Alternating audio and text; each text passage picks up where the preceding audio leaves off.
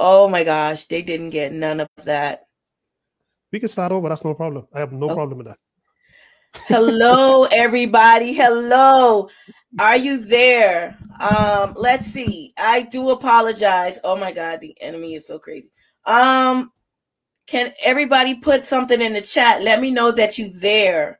My system was not acting right. Are you there? Yeah, it's live now. So you should be able to see it. So I'm Okay. so sorry. No, Okay, no, no, no guys. problem. I'm going to share it right Uh now while you're doing that. oh my gosh, I did all of that. Not a problem. Okay. Not a problem. I'm Again, just welcome everybody to Kingdom Language Utterance Talk Show. This is the host, MT, Minister Latora McPhee. I'm here with Pastor Kevin L.A. Ewing. I do apologize. Oh, great. You all can see it now. Okay, so all this time, you guys, I'm so sorry. I was so excited. I forgot to hit the go live. I'm just going to tell on myself, right? So I forgot to hit the go live, and y'all, Pastor Kevin, start going in. not a problem. In fact, while you're doing that, I'm just sharing it on my social media sites. So Okay, you see it folks can now? tune in. Yeah, I can see it perfectly Oh now. my Okay. gosh. Okay. Everyone is saying that they're excited. I guess they're all waiting one river silver to go Yes. through it. So you guys, I'm sorry, we're not going to do my usual intro today with the video and everything because I just want to jump right into the lesson because you all been waiting so patiently. And so I'm going to turn it over to Pastor Kevin so you guys have your pen, your paper, and your questions ready to go. And take it over, Pastor Kevin. Beautiful. Thank you once again, Minister McPhee. Again, I appreciate the invite. I thank God for your platform and you giving me the opportunity to spread the unadulterated word of the living God. So, folks, tonight we're dealing with the big elephant in the room, and the topic tonight is being single. So, sorry, why am I still single? This is a very, very, very common question that I'm asked via emails, via when I'm doing my Zoom counseling and so on. We are in a time where people want to be connected. And for many reasons, they want to be connected. But for the most part, they want to share their lives with someone.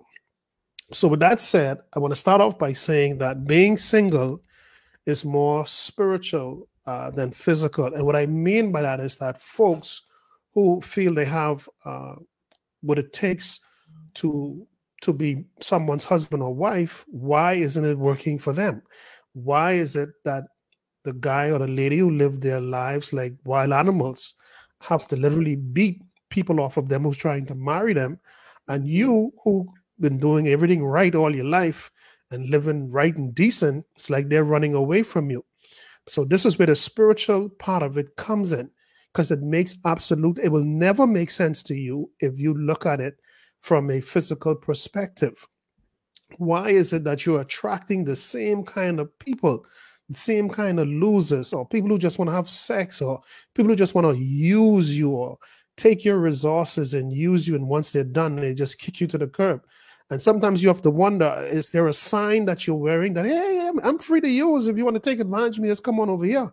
No. And all of what I'm saying is going to spell out to you the spiritual implications involved that is over your life, that is causing this consistency to happen. Because it's not happening by accident. It's not happening by mistake. There are some components that were activated spiritually that literally have you mark a big X on you in the spiritual realm that is causing these things to happen. In other words, you are no different than when God placed a mark on Cain. Nobody knew what this mark was. It was a spiritual mark, though, that no matter where he went on this earth, that curse followed him. It was levied upon his life. It was so bad, God told him that any man that attempt to or kill you, they themselves, I think, will be multiplied with sorrow, whatever the case may be. So being single, and when I say that, in the sense that you reach the age to be married, but it just cannot happen. Or I'll take it a step further. You were married and you thought you married a saint, only it turned out to be the devil with a pitchfork. Okay, so all of this we're going to make sense with tonight. Okay, so our first scripture I want us to go to is Genesis chapter 2, verse 18. And in Genesis chapter 2, verse 18, God is going to make it very clear in terms of what his thoughts were in terms of human relations. So he said in Genesis chapter 2, verse 18, sorry, I missed it. Genesis chapter 2, verse 18, he says, and the Lord God said, it is not good, it is not beneficial, it is not profitable for a man to be alone.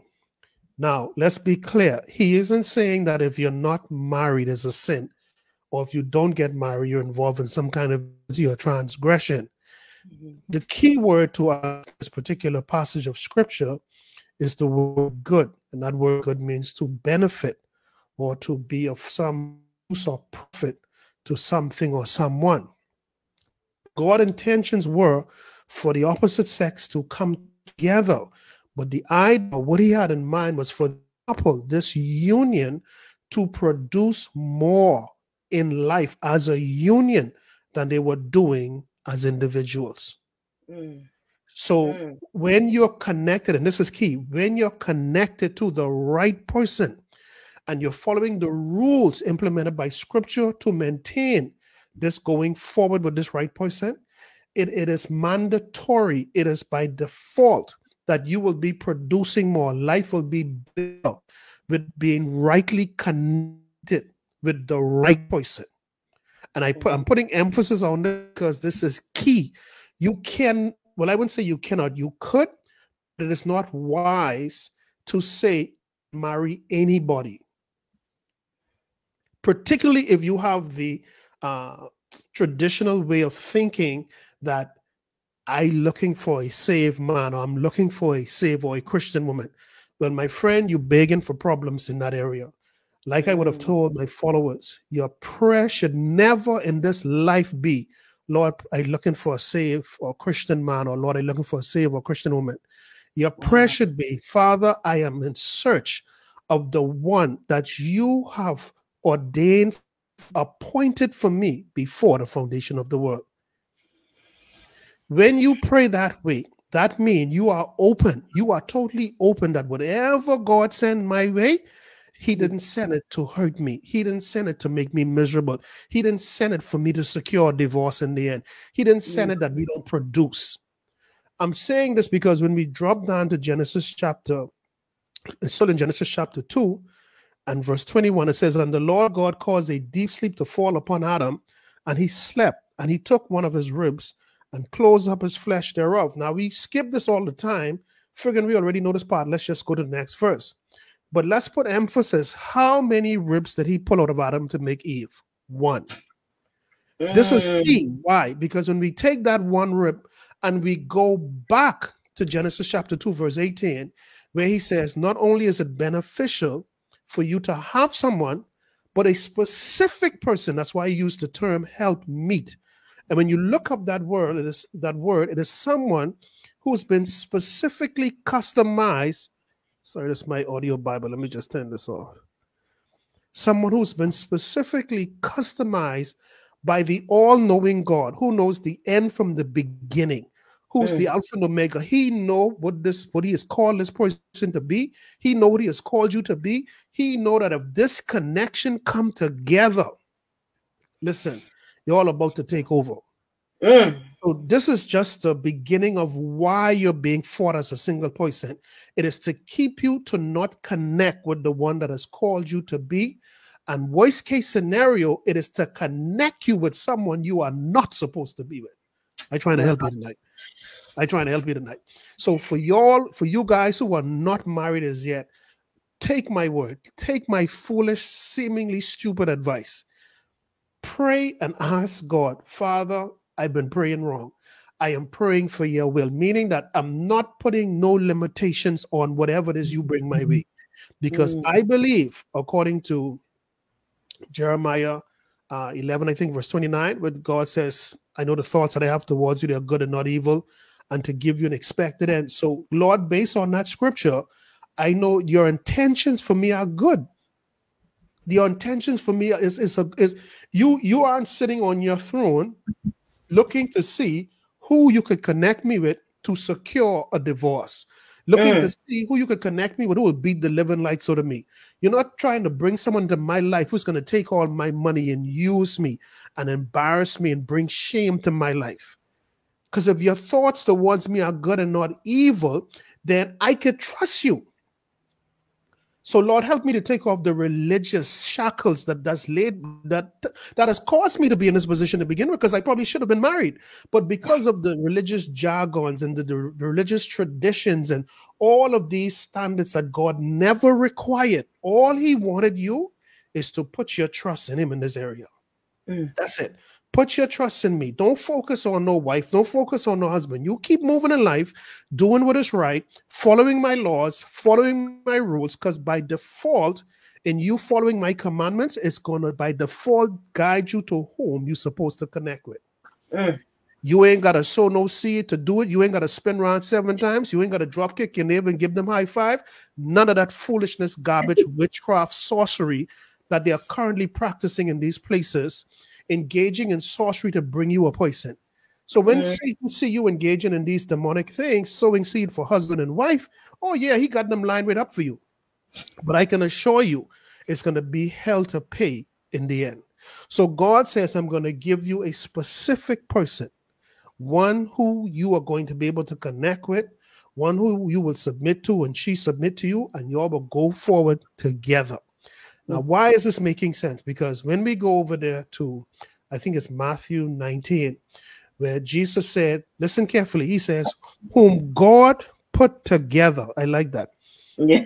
Whom God has put together, let no man, no human tear asunder.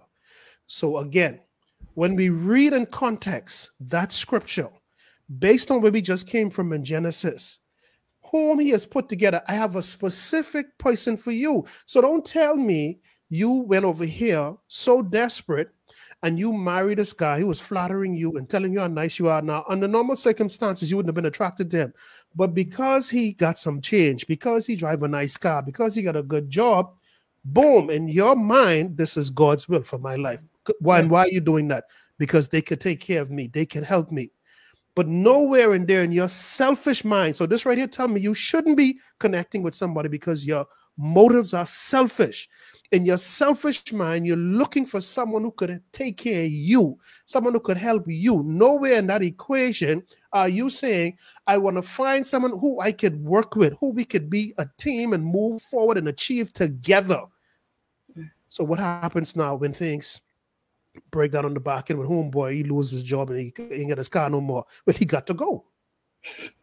Oh yeah. So because the premises of that relationship was based on the ability of them taking care of you. Now that they cannot do that anymore, they have already served their purpose. Now I realize this wasn't God's choice. The devil come in my life. This was Satan. Yeah, you knew he was Satan. But see, but again, if we would stop playing games with ourselves, primarily stop being selfish, because that's what it is. You are selfish when you only could see what a person could do for you, not what you could bring, but not how you guys can work together in harmony or in synergy.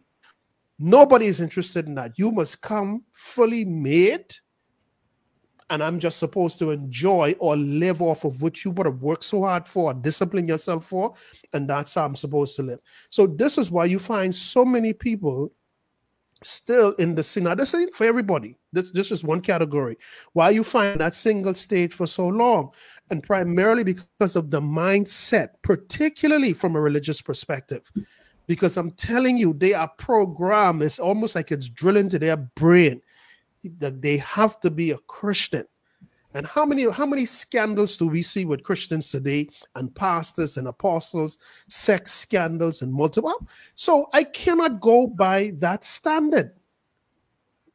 So what standard do I go by, Kevin? I go by the standard that I know God has already put everything in place for me. So my prayer should be, Father, I don't know who she is. I don't know who he is. But I pray that through your spirit, you direct me. The spirit of truth, the Holy Spirit, will direct me into all truth, primarily the person that you have ordained for me to connect with. See, that's when the glory of God is going to come forth. When you connect with the right people, the right places, and the right things. Life don't become perfect, but it becomes much easier. Yeah.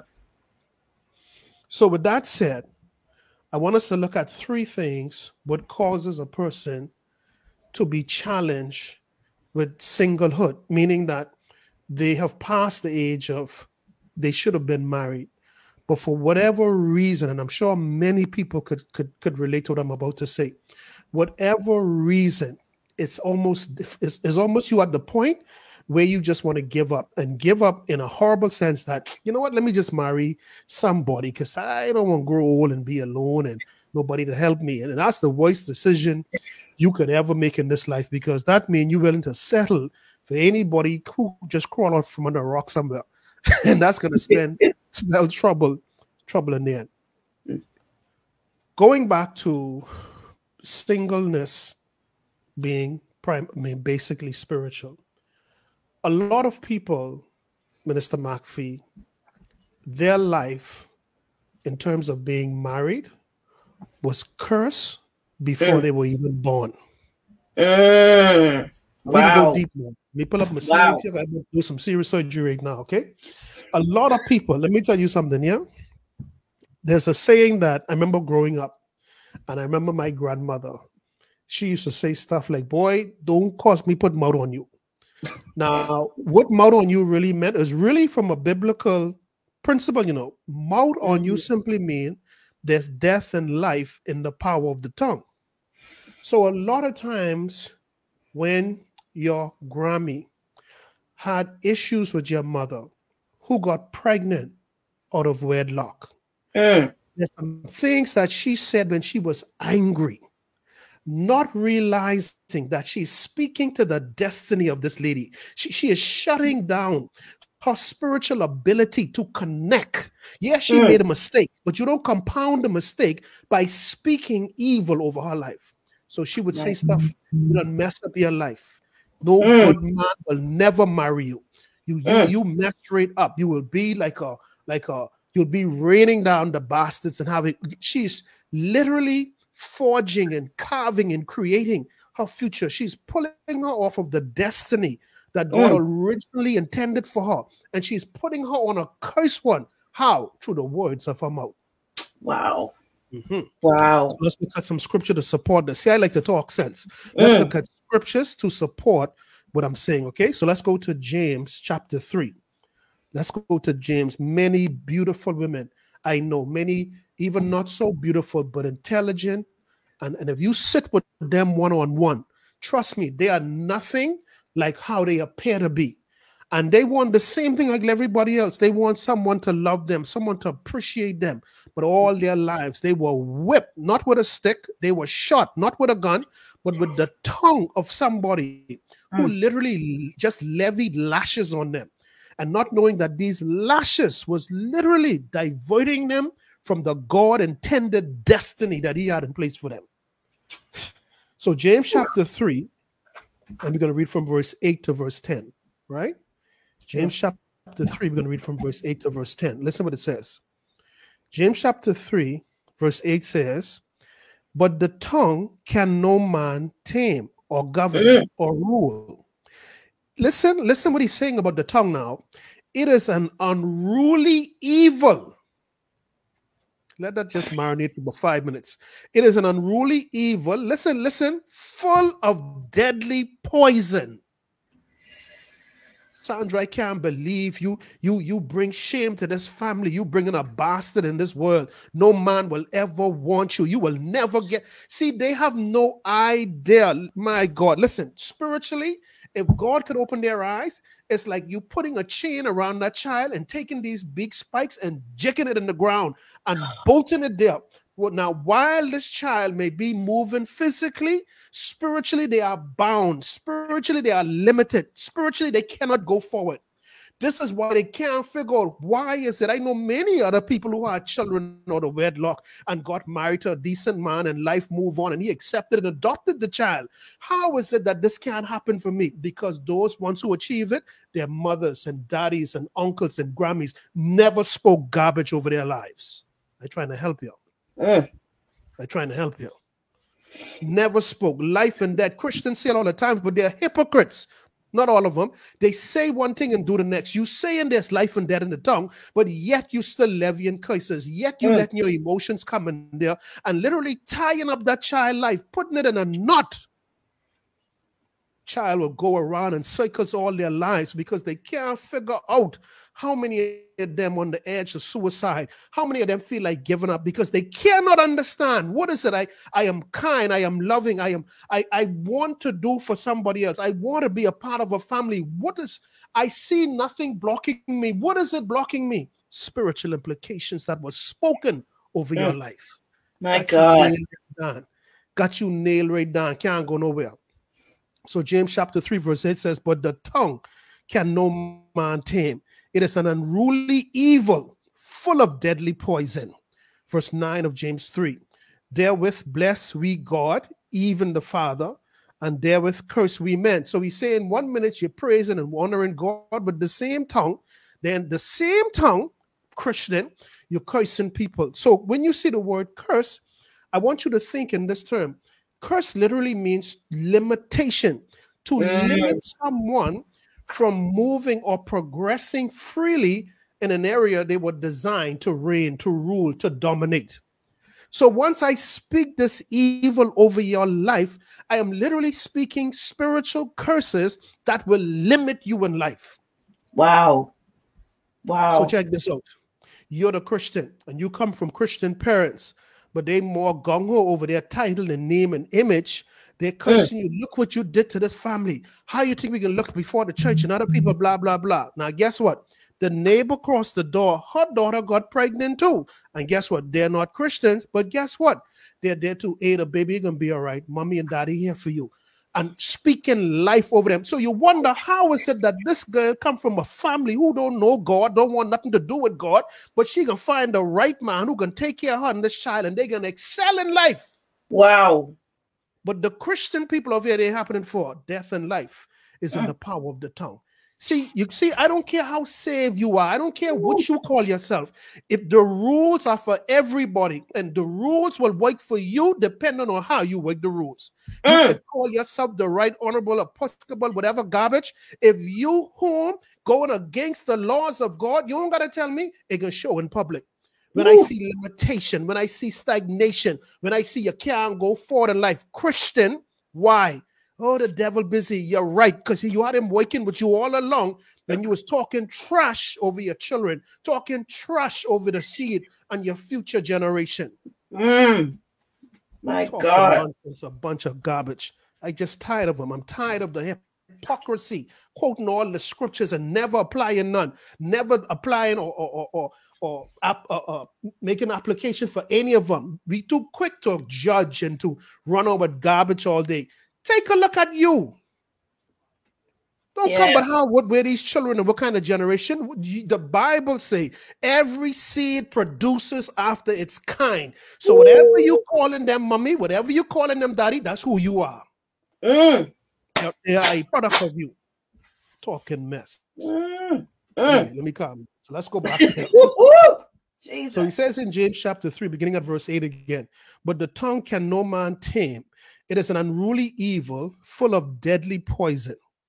Therewith you use it to bless God, and therewith you use it to curse men, which are made, listen, after the similitude of God. So he's saying these men or these women or your children, whoever you're cursing, remember, they're made in the image of God. Verse 10 says, out of the same mouth proceeded blessings, meaning to empower people, and curses. My brethren, these things ought not to be. So here is the irony of this.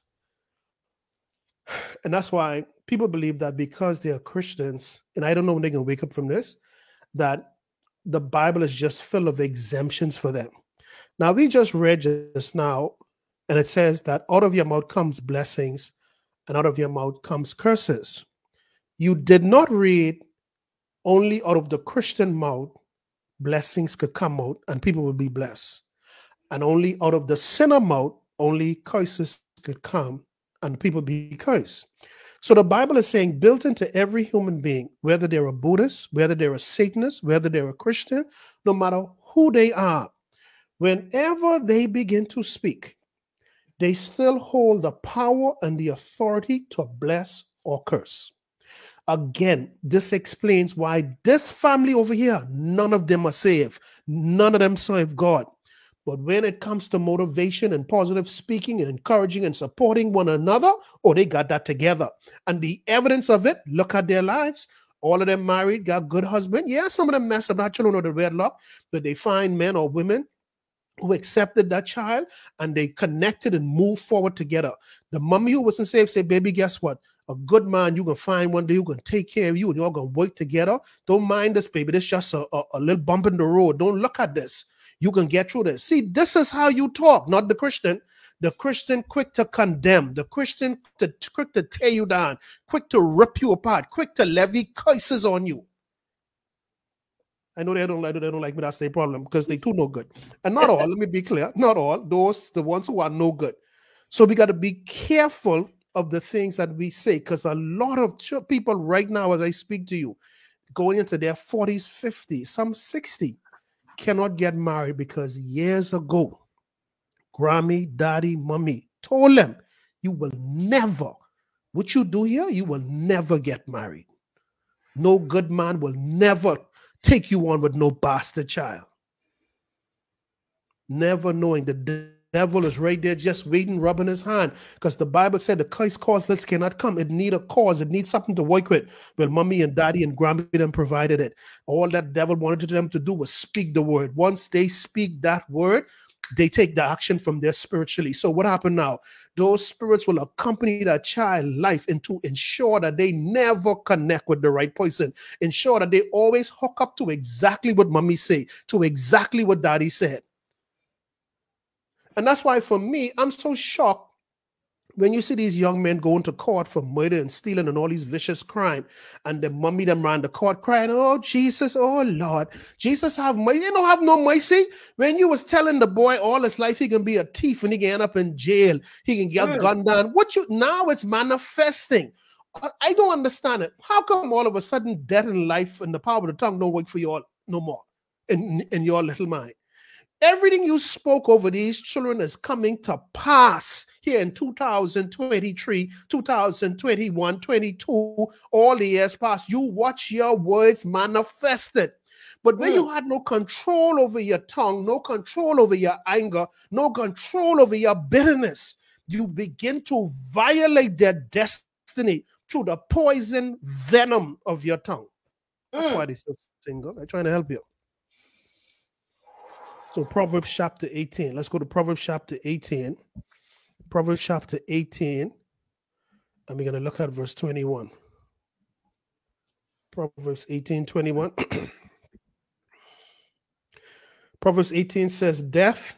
See how it started? It didn't start with life. It started with the one that would be commonly spoken, death. Death and life are in the power of the tongue. And they that love it, oh, I love it. You know what it's telling me? God wasn't biased here. He didn't say, I'm only going to put death and life in the power of the tongue of the Christian or the power of the tongue of the believer. No, every human being have that authority and have that power with their words. How you use it is up to you, and how you use it, the results of it will be revealed in the future.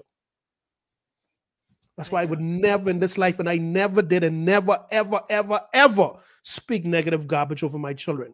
I don't care what they do. Sit them down and talk to them and chastise them in terms of what they need to do the right things in life and make them aware of these rules. Daddy ain't just saying this to you. I want you, this is the reason why I'm doing this, because I want you to have a better future.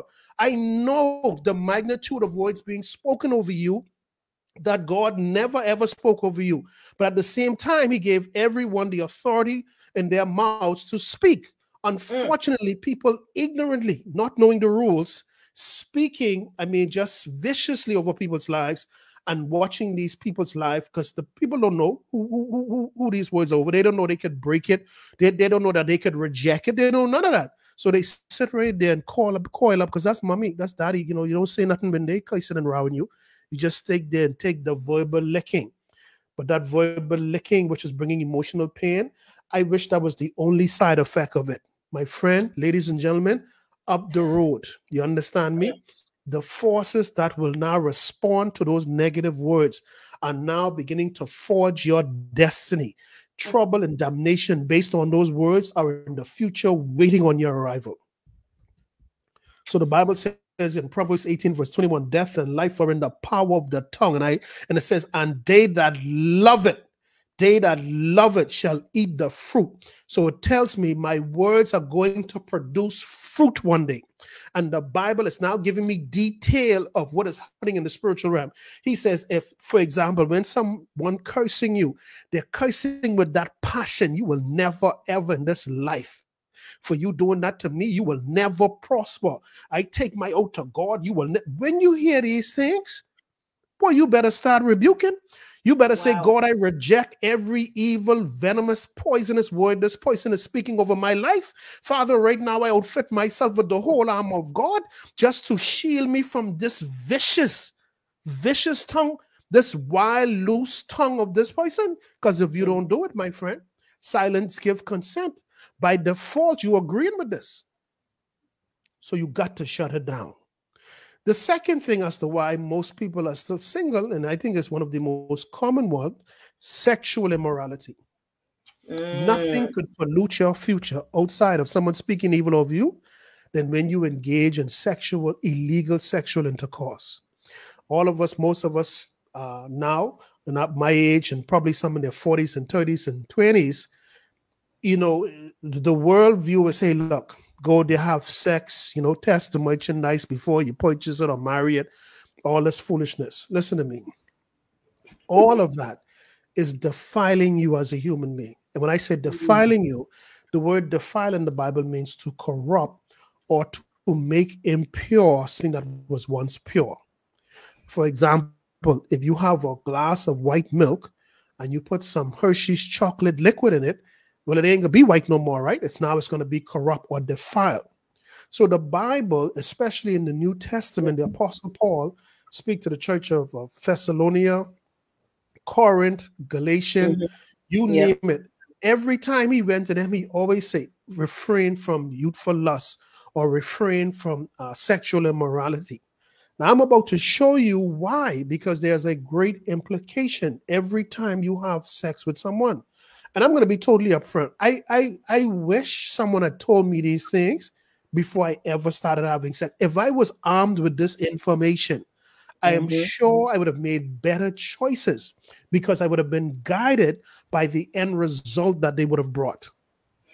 While the temptation would have been like, yeah, go get your groove on and you can be the star and everybody know. But if I could have negotiated my way out of such temptation, if I was armed with the implication of once I engage in the act, what it's going to pan out later. Had I known the spiritual implication, which is going to pollute my mindset now in making wrong decisions going forward. So let's look at some scriptures, right?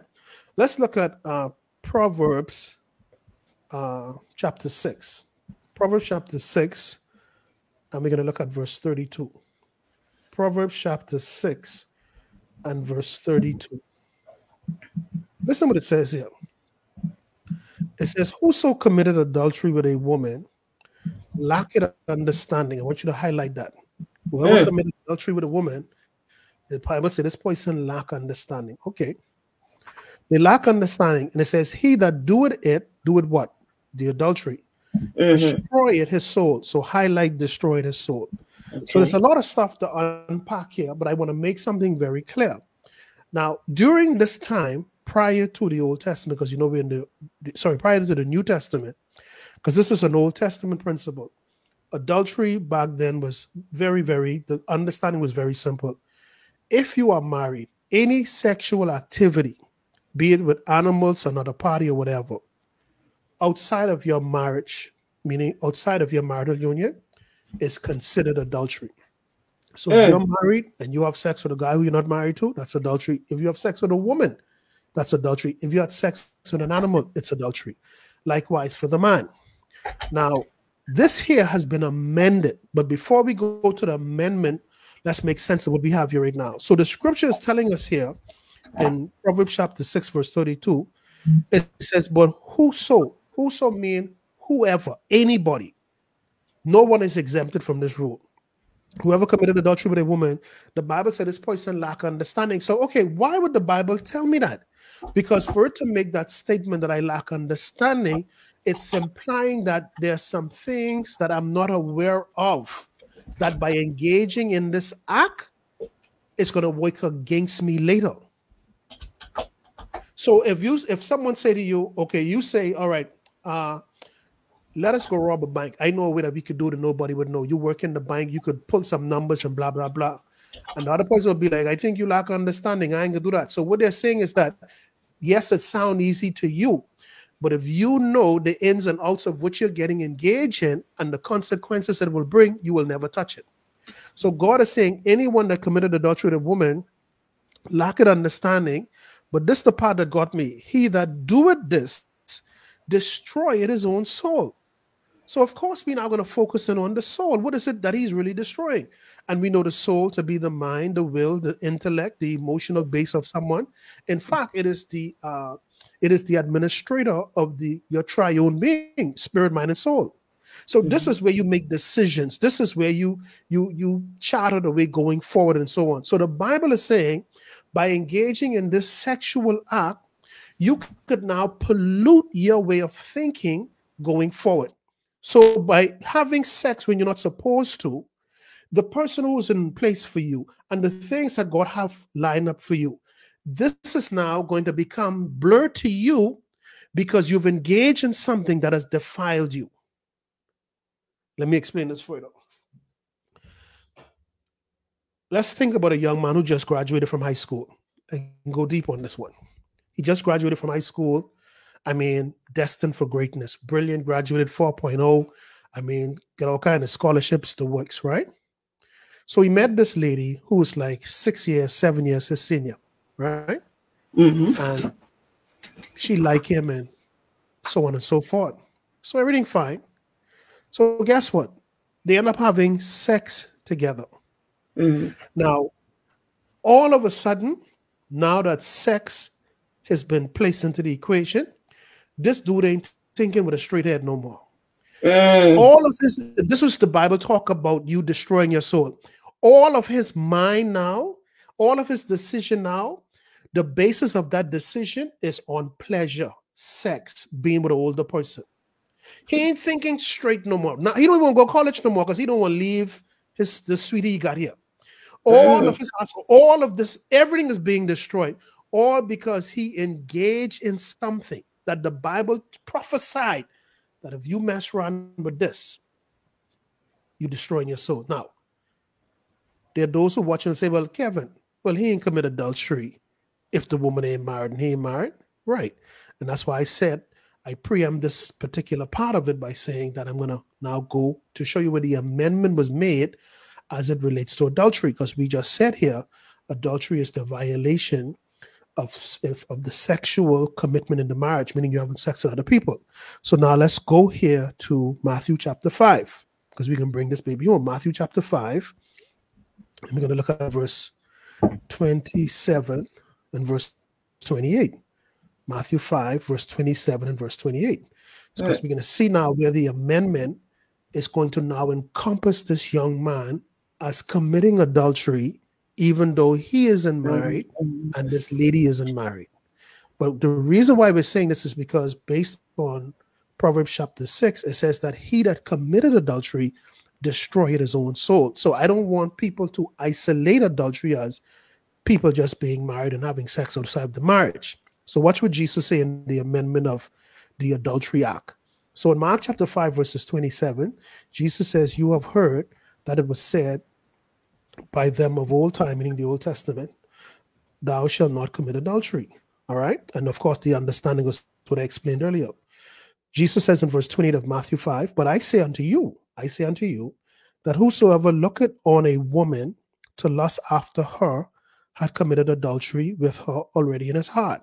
So let's bring the boy back to the equation now based on these new rules. No, he isn't married to her and she isn't married to him, and they're married to nobody. But the mere fact that they're fornicating or having sexual relations outside of marriage, according to what we just read, they're committing adultery. Whether he sit back and fantasize and masturbate, or whether he's actually engaging in the act, anything to do with them not being married, that's all encompassing adultery.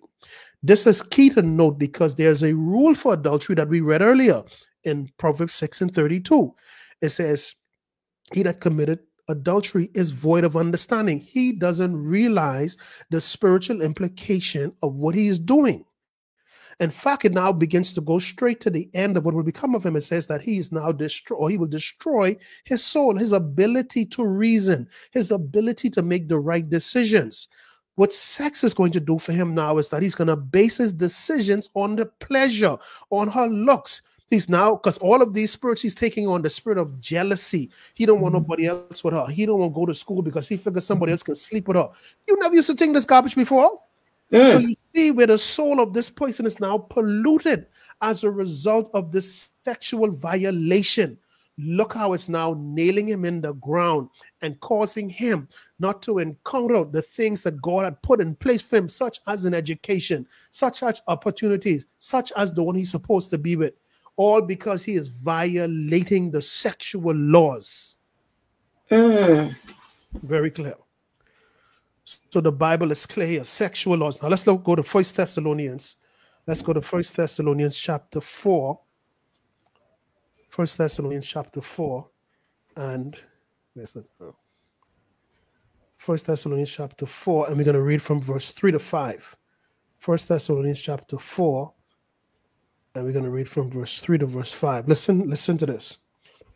Verse 3 of 1 Thessalonians 4 says, for this is the will of God, even your, listen to this, your sanctification, or your pureness or purity, or the cleansing of you, to make you free of the sinful debris, to give the enemy the right to infiltrate your life, to stagnate you in the area of singleness or whatever else.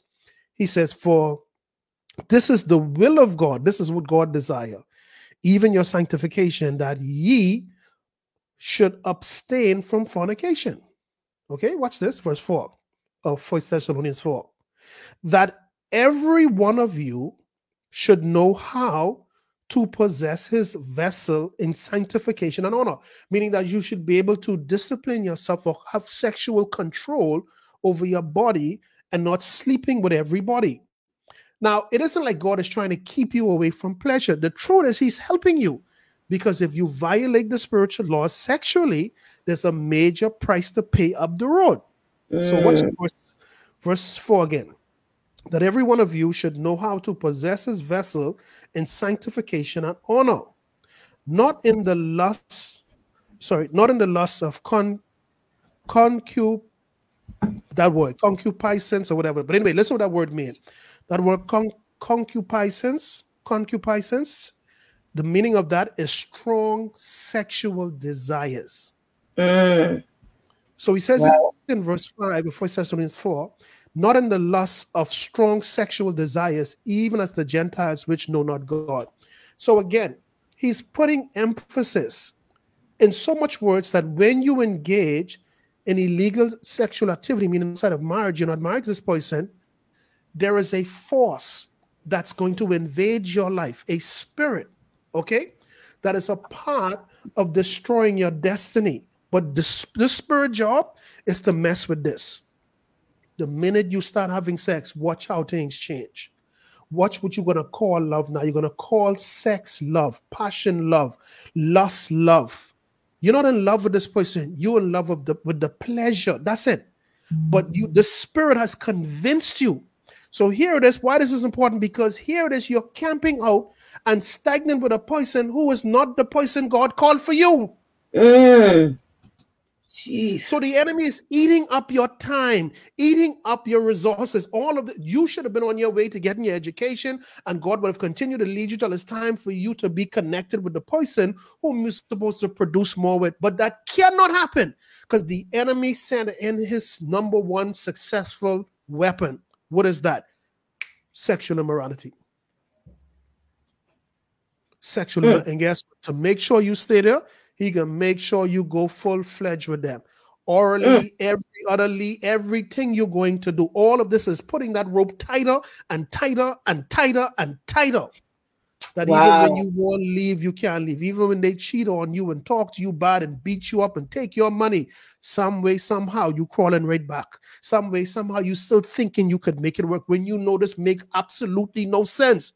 But there's a spirit over your life as a result of the sexual violation that's pegging you in the ground. You ain't going nowhere. So guess what? 15, 20 years later, 5 children later, this dude wouldn't marry you for nothing in the world.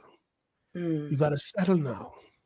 You watch 35 years just eating away. Just the devil just had a field day with your life. All because you activated laws that you weren't aware of that is now working against your destiny. And that's why I say to parents, stop being silly. Stop cursing your children. Stop telling them junk. Cover them. Please take that tongue where you have authority, whether you're a Christian or not, and speak life. My Yeah. children will not have children out of wedlock. And even the ones who have it, that's where it ends right there. They will find someone who will help them and their child and go forward. They will work together as a team. I speak, decree, and declare over my children's life that the enemy will not steal their destiny. The enemy will not manipulate them. He could Mm. afford to come and kill, steal, and destroy, but it wouldn't be my children. I prophesy life. They should be the head and not the tail, above only and not beneath. They will be successful. Them and their partners, they will work together. And what Mm. was one shame in terms of these outside children, these children will become great. They will never make the mistake mommy and daddy made. That's how you speak. That's what you decree and declare. You don't speak garbage and nonsense Mm. because your mother cussed you out. You see what your life became, and you taking that same baton and beating your children with it. The devil is a liar. The devil Jesus. is a liar. Mm. He's a liar. So young people, you have to refrain. I know what the world is putting out there. I know what they're saying. I know having sex, fornication, and adulteries and stuff is common stuff today. But trust me, that is the road to disaster. And many online right now could witness to what I said and said, listen to this young man. I was one of those people who didn't listen, who rebelled against the people that were giving me advice, good advice, and thought I knew it all. 10, 20, 30 years later, Mm. I don't own my own home. I don't have my career. Mind you, all of the opportunities were there in the past. I am Mm. now with 4 children, with 4 baby daddies. None of them take care of these children. I got to take them to court. I got to scrap up money to send my children to school, to feed them. All of this could have been diverted if Mm. someone was telling you what I'm telling you right now. They're trying to Woo. help you. So the third reason why you're still single, and this one here is one that is normally uh, people don't want to speak about it, but it's more real than real could be. And that is singleness for you when you should have been married already has now become a product of witchcraft or demonic evil in the family bloodline. I trying to help you. Mm. I trying to help you. Now, Wow. let me take my time because this one gonna take me. Woo. I got to go a little deep on this to bring clarity. A lot of people listening to me right now, I tell you, boy, when that Bible says that we perish because we lack knowledge, believe that Bible, yeah? It is what your people didn't know. And they're wallowing in the ignorance of what they were doing was literally shackling your life, shackling your destiny. So watch this. The child isn't born, right? Mm-hmm. But it was told the mother that somebody is trying to put a curse on your child. Whether the husband is having an affair and his sweetheart or side piece is trying to do this, it doesn't matter. So the mother's now being advised to go to this witchcraft doctor, this Sangoma, and do a spiritual bath or go put something in the water or do some kind of ritual. Now, Mm. what they don't know is that all of what they're being asked to do to protect them, they're literally surrendering themselves, in particular the child, to that altar. So immediately curses are invoked on the one who's doing it and the child that is in them and every other child that will come from them. Wow. So Wow. before I go any further, let me give some scriptures because I'm going to go in very much depth with this, but let me give some scriptures. So let's go to Exodus. Let's go to Exodus chapter 20. And we're going to read from verse 1 to verse 5, okay? Exodus chapter 20, verses 1 to verse 5. And it says, and God spoke these words, saying, I, the Lord thy God, which have brought thee out of the land of Egypt, out of the house of bondage. Verse 3, thou shalt have no other gods before me. There should be no other God other than the God of Abraham, Isaac, and Jacob. Verse 4, thou shalt not make unto thee any graven images or any likeness of anything that is in the heaven above or that is in the earth beneath, for that is in the water underneath the earth. Now, if we choose to violate everything that he just said, listen to verse 5. He says, thou shalt not bow down thyself to them, nor serve them. For I, the Lord, thy God, am a who? Jealous God. And what are you going to do, God? If we decide to go do the spiritual bath, if we decide to go get the charms or the amulets or put garlic on ourselves or engage in these things for luck, for spiritual protection, and if we decide to do this, what are the implication? What are the spiritual implication? Watch this. For thou, verse 5, thou shalt not bow thyself to them nor serve them. For I, the Lord, am a jealous God. And what are you going to do? I will visit the iniquity, the wickedness that you're doing over the iniquity of the fathers upon the children, that's the current ones, unto the third and fourth generation of them that hate me. So what are you saying here? If I decide to go to the Sangomas, the witch doctors, the voodoo priests, the Santa Maria people, God is telling me, he's prophesying to you in advance. Kev, if you go and put your hand to these things, not only are you inviting curses to your life and your immediate kids, but the curse by default is secured all the way to the fourth generation. So what does that mean? Your grandchildren, your great-great-grandchildren who aren't born as yet, the curse is just waiting for whichever one of your future children push that child out. It is waiting to levy limitation, to levy them never be able to get married, never to advance in life, to be limited in everything that they do. Ooh-wee. Scripture. So a lot of parents, they didn't end there. They went ahead and have the child. So what did they do? They now went to traditional garbage. So when the child was born, they were told to take the afterbirth to secure that. I don't know how they do it now, but they secure it. And now they have to bury it at the rear of the home or wherever under a certain green tree or whatever. If it's a boy, I think it's a banana tree. If it's a girl, it's a plant, whatever it is. All of this, they are ignorant that these places become the altar for the spirits to visit, and the child now become a sacrifice to that spirit. My God. They have no knowledge of it. So the reality is the altars with those demonic places now begin to pull the spiritual strings of that child. So in the same Exodus chapter 20, when you go down to verse 24, God now begin to give these principles of the altars, because that's what it is, what they just did. He says, an altar shall you do unto me. And he says, this is what I would want you to do, to create this altar. And whenever you create it, he says, I, God, will visit this altar and I will bring blessings. Now, you cannot see God at the altar that he would have had you set up because he's a spirit. So the same thing goes for an evil altar. So if God is bringing blessings to the godly altar, what do you think? What does common sense tell you would happen if you decide to follow these demonic things and create an altar and surrender your child blood and your blood from the afterbirth to these demons? What do you think?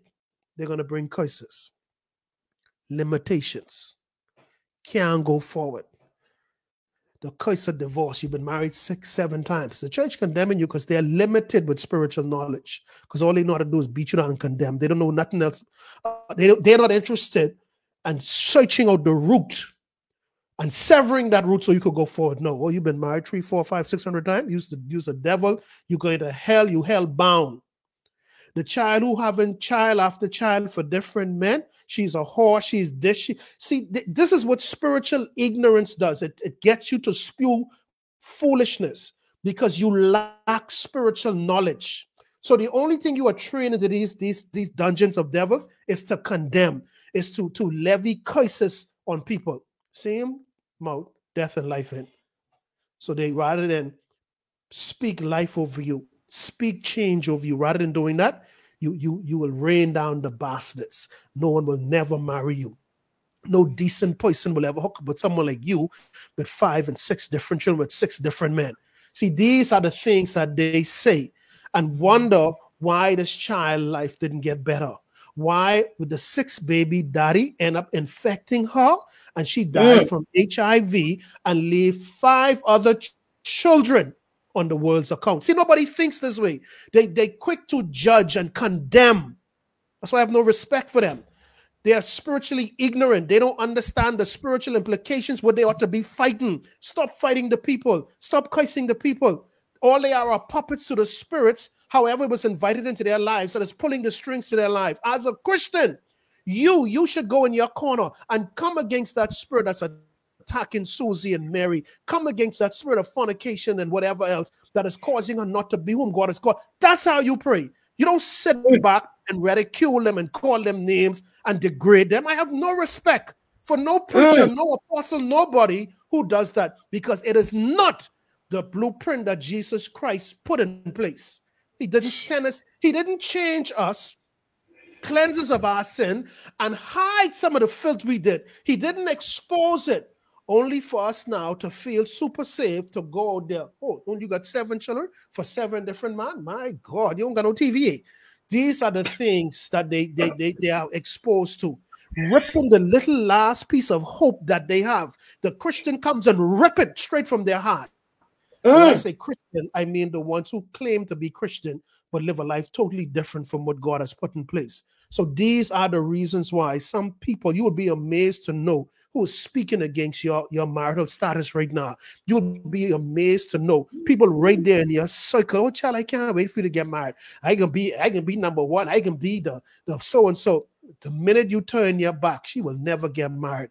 Never. I pray she marry an old dog who treat her like this. See, if you don't have the sense to say to yourself, not because this person said they is Christian or calling me their friend or I am their friend, that don't mean they wouldn't speak. I don't know what they're speaking in the dark, so I don't need to know. Because I know the spiritual laws. Father, before I sleep tonight, every evil word that was spoken against my destiny, Father, I silence it in the name of Jesus. Let every word that they have spoken over myself, over my children, over my job, over my destiny, let it fall to the ground and become stepping stones to elevate me and catapult me to where you have ordained me to be. I refuse to sit back and allow the curse words of some clown to keep me in bondage. I refuse to sit back and to believe that they have a title or some whatever, that they are better than me and I don't have no power over them. You were very fair. Life and death is in the power of the tongue. Anybody, everybody have that power. I decided to take the power and shut down every evil tongue, every venomous tongue, every poison tongue, every negative tongue. I command you to fall to the ground. I command you to become stepping stones and elevating me to what God has already called me to. Jesus. You're not enough. See, when you get tired of the foolery, when you get tired of playing church, when you really sit back and see, I've been following these clown rules all these years, I'm not getting ahead. Everybody in their mama getting ahead except me. Oh, you got to make the changes. You can't blame them. In fact, you are foolish to follow a pattern that you see was failing you. The devil is a liar. Every evil altar speaking against my destiny, everything mama and them planted, whatever they had recited, whatever evil concoction, Father, let it be destroyed in the realm of the spirit. I overthrow every evil spiritual altar. I overthrow every physical altar. Whatever is hindering you from being connected to the person that God has called you to be, this day, that covenant has been destroyed. The covenant of evil that has been securing a delay in my destiny. The covenant of evil that has caused me not being able to connect to my person whom God has called me to, I command that covenant to be broken by the blood of Jesus. And Father God, now I repent of every evil I was a part of, knowingly or unknowingly. Whatever my mother, father, Grammy, all the way back to the third and fourth generation, whatever secret society, whatever Delta, Alpha, Kappa, whatever fraternity, sorority, wherever they made pledges and commitment, where my destiny was used to be sacrificed for their pleasures, for their wealth, I overthrow it even now in the name of Jesus. Why? I don't have to be a Christian because the Bible says life and death is in the power of the tongue. To be no Christian to shut it down. I don't have to be. I have the same power to shut that. The same way they spoke evil over me, I reject it. I renounce it. Father God, none of those things will ever take place in my life. Singles, you all better be listening. You will be married, not to anyone. You will be married to the person that God has specifically designed for you to prosper with, for you to grow old and enjoy life with. Does that mean you ain't gonna have a problem? Does that mean you only gonna have some tough days? The devil is a liar. Of course you would. But the point is, because this is the person for you, because you as a person was living according to the rules, while you may have problems and issues, you have everything, the nuts and bolts in this relationship, that no matter what storm come, you all gonna already commit to be with each other. So therefore, no external forces, no sweetheart, no side pieces, or whatever pieces will ever be able to infiltrate your relationship. That's what you need to be speaking. Don't sit back there and be no victim. Don't sit back there waiting for someone to put half a gallon of oil on you and kick and drop kick you all over the place with the spirit. No. The spirit on me right now. The same spirit on me. The same life and death within your tongue and in my tongue too. Yes. The Bible say all things are possible to those that believe. So you got to decree it. You will have your Boaz. You will have the one that God has called you to be with. No, your days of being sick. In fact, you have already passed your time in being single. So you need to decree. You need to declare exactly what God has. God said, God, you said it is not good for man to be alone. These weren't my words. You know the benefit of why I need to be connected. You have caused me to succeed to a certain point in life. And the other part of that success, I have to connect with the right person. I must be divinely connected with the one whom you have put together. Not what I put together, not what pastor put together, not what mommy and them. This ain't no arranged marriage. It's my life you're talking about. You don't arrange nothing up in here. God, the only person to arrange anything as it come to my significant other is the Lord Jesus Christ. Everybody else is a liar. We'll hear nothing from them. Get out of here with that foolishness. So let's go to 1 Corinthians. 1 Corinthians chapter 10, because we want to see the spiritual implications. And I talking to folks out there, if you or your family was involved in any kind of witchcraft, you all hear me and hear me well. I'm preaching this to my people every time I sit with them and counseling. You see people dying crazy. You see family members falling down one after the other. Hear me and hear me well. The minute their parents went to these fraternities, these secret societies, they went to the witchcraft people to work witchcraft from people or to take stuff from them to protect themselves. My friend, from that day, the clock was ticking away on you. And what clock is this? The clock to give you an early demise, the clock to shut you down financially, the clock to limit you in terms of meeting with your significant other. This is what you got engaged to. This is the spiritual implication on your life that you did not know. When you came there for luck, when you came there for money, when you came there to fix some man with some love spell or fix some woman with some love spell, well, guess what? You got more than what you bargained for. All you got were limitations on your life in exchange for evil. No. The devil is a liar. He's a liar. So let's go to 1 Corinthians. 1 Corinthians chapter 10. 1 Corinthians chapter 10. And let's go to verse 20. Actually, let's start from verse 19. 1 Corinthians chapter 10, verse 19. This is Paul again talking to the church of Corinth. And again, the Corinthian church and the church of Ephesus, Ephesian church, they were a people prior to accepting the Lord Jesus Christ who were deeply, deeply covenant with demonic forces. They were deep into the occult, deep into esoterics and witchcraft and sorcery. They trust me, they had a clearer understanding of the spiritual realm. So they knew when Paul was talking about the things of the Lord, they could connect with that spiritually because they already tap into it from the evil side. So watch what Paul is going to say to them in verse 19, beginning at verse 19 at 1 Corinthians 10. It says, "What say I then? That the idol is anything, or that which is offered in sacrifice to idol is anything." Now, verse 20, he's about to shed light on what I just said. When you took that umbilical, that afterbirth, and buried it, when you followed your Grammy advice, when you couldn't have children, you were barren, you and your husband been married for 4 or 5 years and can't make baby, you all done do the intravenous and spend thousands of dollars, nothing happened. So they took you to these voodoo people and tell you to go dig dirt from around the corners of the house and mix it with water and drink it, or go to the four-way crossing, or go down to the graveyard at a specific hour and put this spoon and this picture, all of this. Watch what the Bible said you were involved with, but you didn't know. So verse 20 says, "But I say," this is Paul now, "but I say that the things which the Gentiles sacrifice, the things that they had you to come and sacrifice, they sacrifice to who? They sacrifice to devils." So here it is, Paul is saying to you, that spiritual bath which you had, that potion what they had you to drink, or they tell you put this in this man's food or put it in this woman's food and they can love you forever.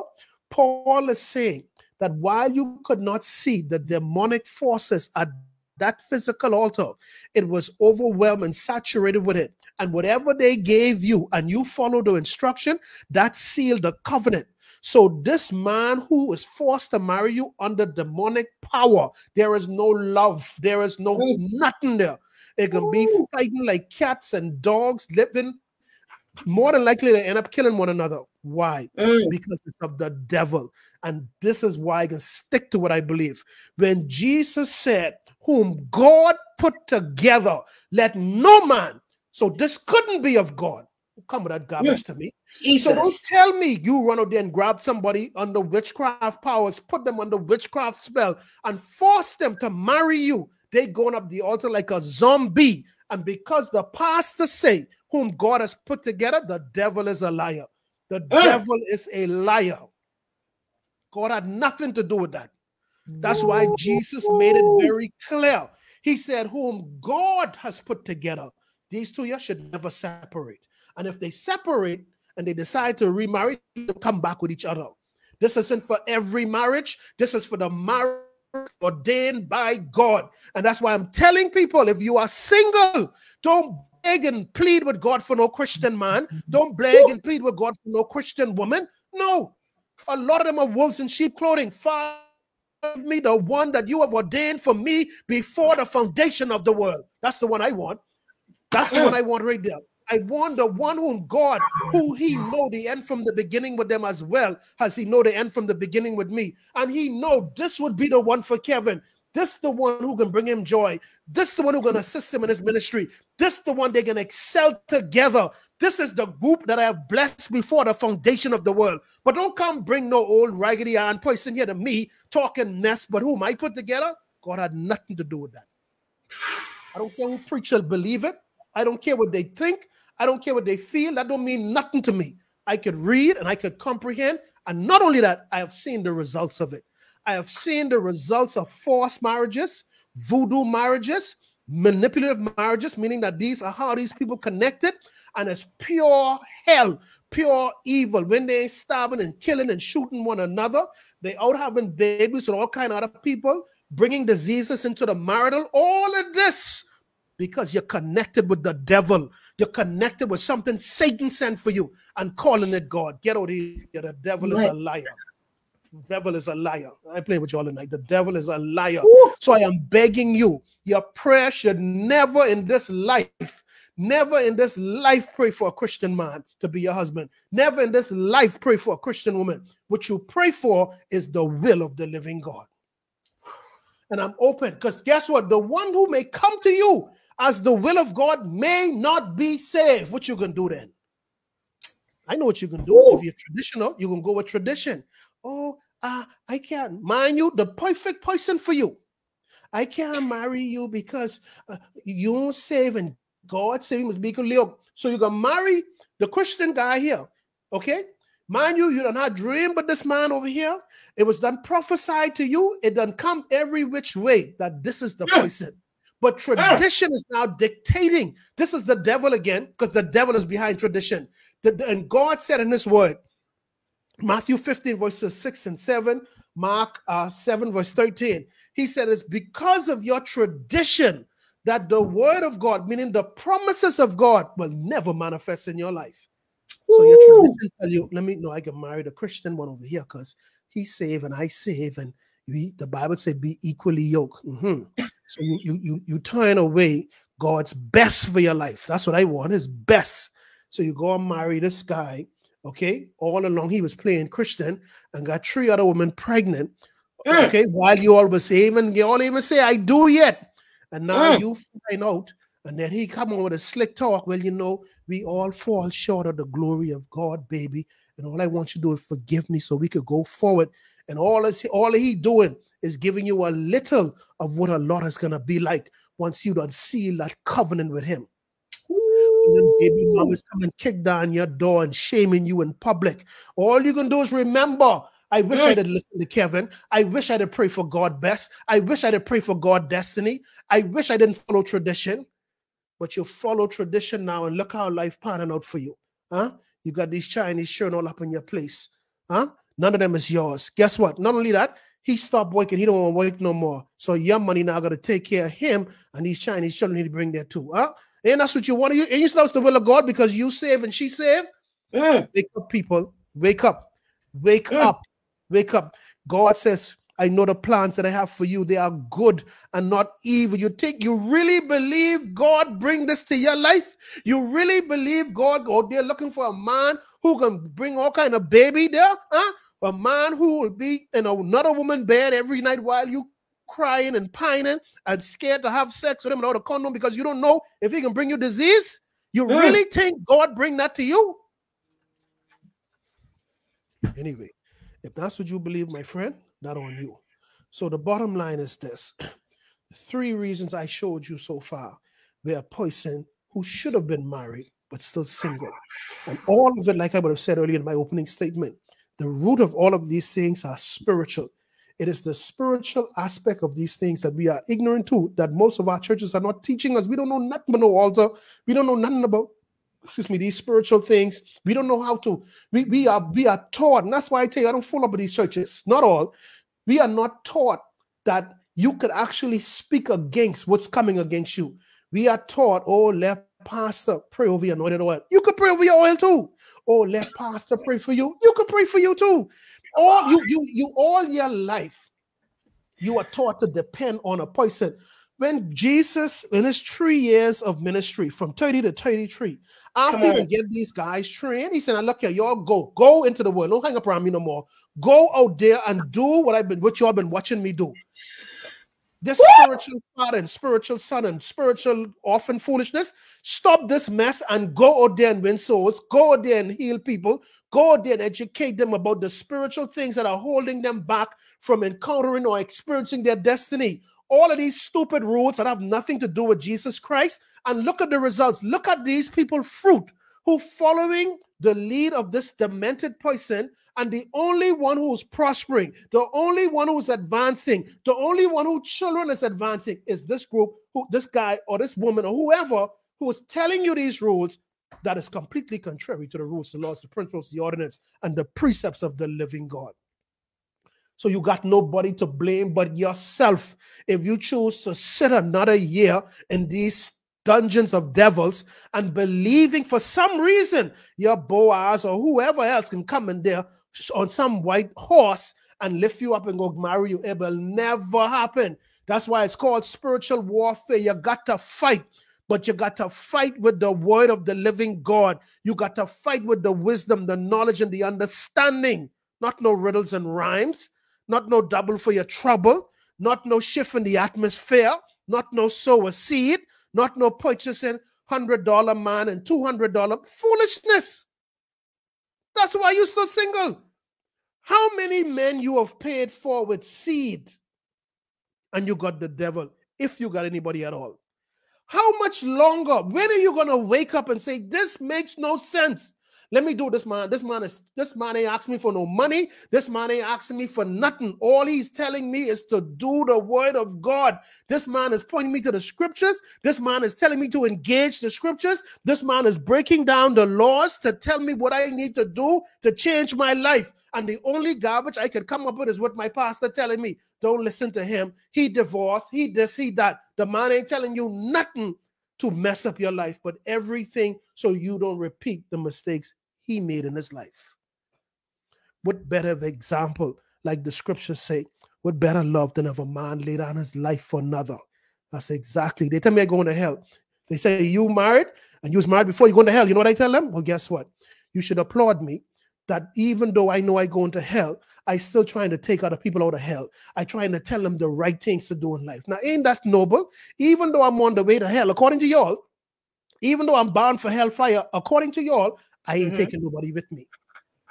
I trying to get them to do it the right way so that they wouldn't have to encounter these things that others encountered. So I'm going to end with this. The Bible is very clear that the spirit of anti-marriage, the spirit that is fighting that single person never to be married, is strictly from the bowels of hell. And the Bible says in John 10:10, it says that the thief, which is Satan, he came specifically to kill, to steal, and to destroy. Now, this is the disadvantage to the human. You cannot see him. You ain't gonna see when he coming. However, the Bible didn't leave you empty-handed. He now gives you a set of laws to review or to look at, so you would know when he come in. So John 10:10 says the enemy come to kill, to steal, and destroy, right? Ephesians chapter 6, verse 12 says that we must put on the whole armor of God, right? But Ephesians 6 and 12 tell us about the level of demonic powers that we're fighting against. But Ephesians 6, verse 11 says that we must put on the whole armor of God so that we may be able to stand against the wiles of the devil. So with that in mind, the scripture is telling me, okay, Kevin just told you about the spiritual implications, but it's a lot more though. While you may be fully aware of the spiritual implication, you need to know the other rules that will lessen the attack or the impact of the attack. So what you're saying, Kevin, okay, so the believer, you now who are single, because the enemy coming at you left, right, and center, how do you mitigate? How do you lessen this attack? Well, Ephesians 6:11 says, I must put on the whole armor of God. Listen, even though I have Jesus in my life, even though I'm saved, sanctified, filled with the Holy Spirit. So he's saying that alone isn't going to stop the attack. He's saying, now put on the whole armor of God. Then he tell you why, so that now you will be able to stand against the wiles of the devil. So it's telling me, if I don't have this armor on, I'm susceptible, okay? Or I'm open for future attacks, because the scripture is telling me. He comes back in verse 13. He says, put on the whole armor of God so that you may be able to stand in the evil day. So he didn't say if an evil day is coming. When it coming. So he's telling me how to prepare myself spiritually. All this jumping around and Jesus is a delivering back summer. So that don't mean nothing if you're not engaging the rules. And the sad part about it, look at those in church just like you, who in their 60s now still dancing Jesus as a deliverer, ain't got no man, ain't got no woman, bitter, angry, got nothing positive to say. Why? Because all their life they follow tradition. Now that it didn't pan out for them, they bitter and angry at everybody except for the one who's telling them these things, right? So watch this now. He's telling you to put on this armor because this devil, whose main job, according to John 10:10, is to kill, to steal, and to destroy. So watch this, because he's always working. Let's go to Job. Let's go to Job chapter 1, and we're going to read from verse 6 to verse 7. Job chapter 1, verse 6 to verse 7. Now listen to this. Now there was a day when the sons of God came to present themselves before the Lord, and Satan came also among them. So these are all spirits, the sons of God, God, Satan, these are all invisible beings. So God is quote unquote having a conference, and the sons of God who came before him, Satan came there also. Now, it's not saying that Satan is a son of God, just that he showed up to this meeting also. So verse 7 is the part that got me. The Lord said unto Satan, where comest thou? Or where you coming from? Then Satan answered the Lord and said, listen, from going to and fro in the earth and from walking up and down. Okay, Satan, that make no sense. So what you do an exercise? No. He's looking for someone who lack knowledge. He's looking for someone who's spiritually ignorant. He's looking for someone who he can take advantage of. Kevin, you better prove this. Okay, no problem. Let's go to 1 Peter. Let's go to 1 Peter chapter 5, verse 8. 1 Peter chapter 5, verse 8. And listen to what it says. 1 Peter chapter 5, verse 8 says, be sober, be vigilant. Why? Because your adversary, the devil, what is he doing? Your adversary, the devil, as a roaring lion. Now, this is key here. It didn't say he is. So he's always pretending to be something he's not. He says, as a roaring lion, walking about, seeking whom he may devour. So we just read in Job chapter 1, verses 6 and 7, when God asked him, where you came from? What you doing here? And he says, I just come from up and down there looking. But what was he looking for? So you see, the context of what that is being explained in 1 Peter chapter 5, verse 8. He isn't just walking to and fro. He isn't doing a power walk or exercise. He is looking for whom he may devour. And who is these people? These people are those who are spiritually ignorant. These are people who are traditional. These are people who talk about God or live a form of godliness, but never ever coming to the truth. These are people who are not sober, who are not vigilant, because all they ever go off, oh, I've been saved for 500 years and I'm filled with the Spirit of God. No fruit in their life, no advancement, no marriage, no nothing in their life. But they have already sung that song for so long. I'm saved and sanctified. In fact, they will make stupid statements such as, child, I'm more saved than you. You could be more saved. I didn't know there was a measuring scale on how much saved you could be. So the Bible is telling us that Satan is looking. Hold on, whoa. I see Tom family right there. Right. Listen what the Bible said now. This is Proverbs chapter 26, verse 2b. The curse causeless cannot come. So before Satan couldn't do nothing, but now we see, hold on, I see where they give the children spiritual bath. I see where they give them spiritual concoction and incisions in their skin and wearing amulets. So this is who I could devour. I see over here where the mummy curse the children and tell them they'll be whores and rain down the bastard and never have good husband and wives. I can go over here and dominate. I can go over here and rule. You see how he's taking advantage of mankind. But guess what? Mankind is co-partnering with him ignorantly. Why? Because they lack spiritual knowledge. The Bible is extremely clear. Hosea 4 and 6. My people perish. Why? Because they lack knowledge. Isaiah chapter 5 verse 13. My people are gone into captivity or spiritual limitations. Why? Because they lack knowledge. However, Proverbs 11 verse 9b, it says, through knowledge, yes, the just be delivered. And that's what I came to bring.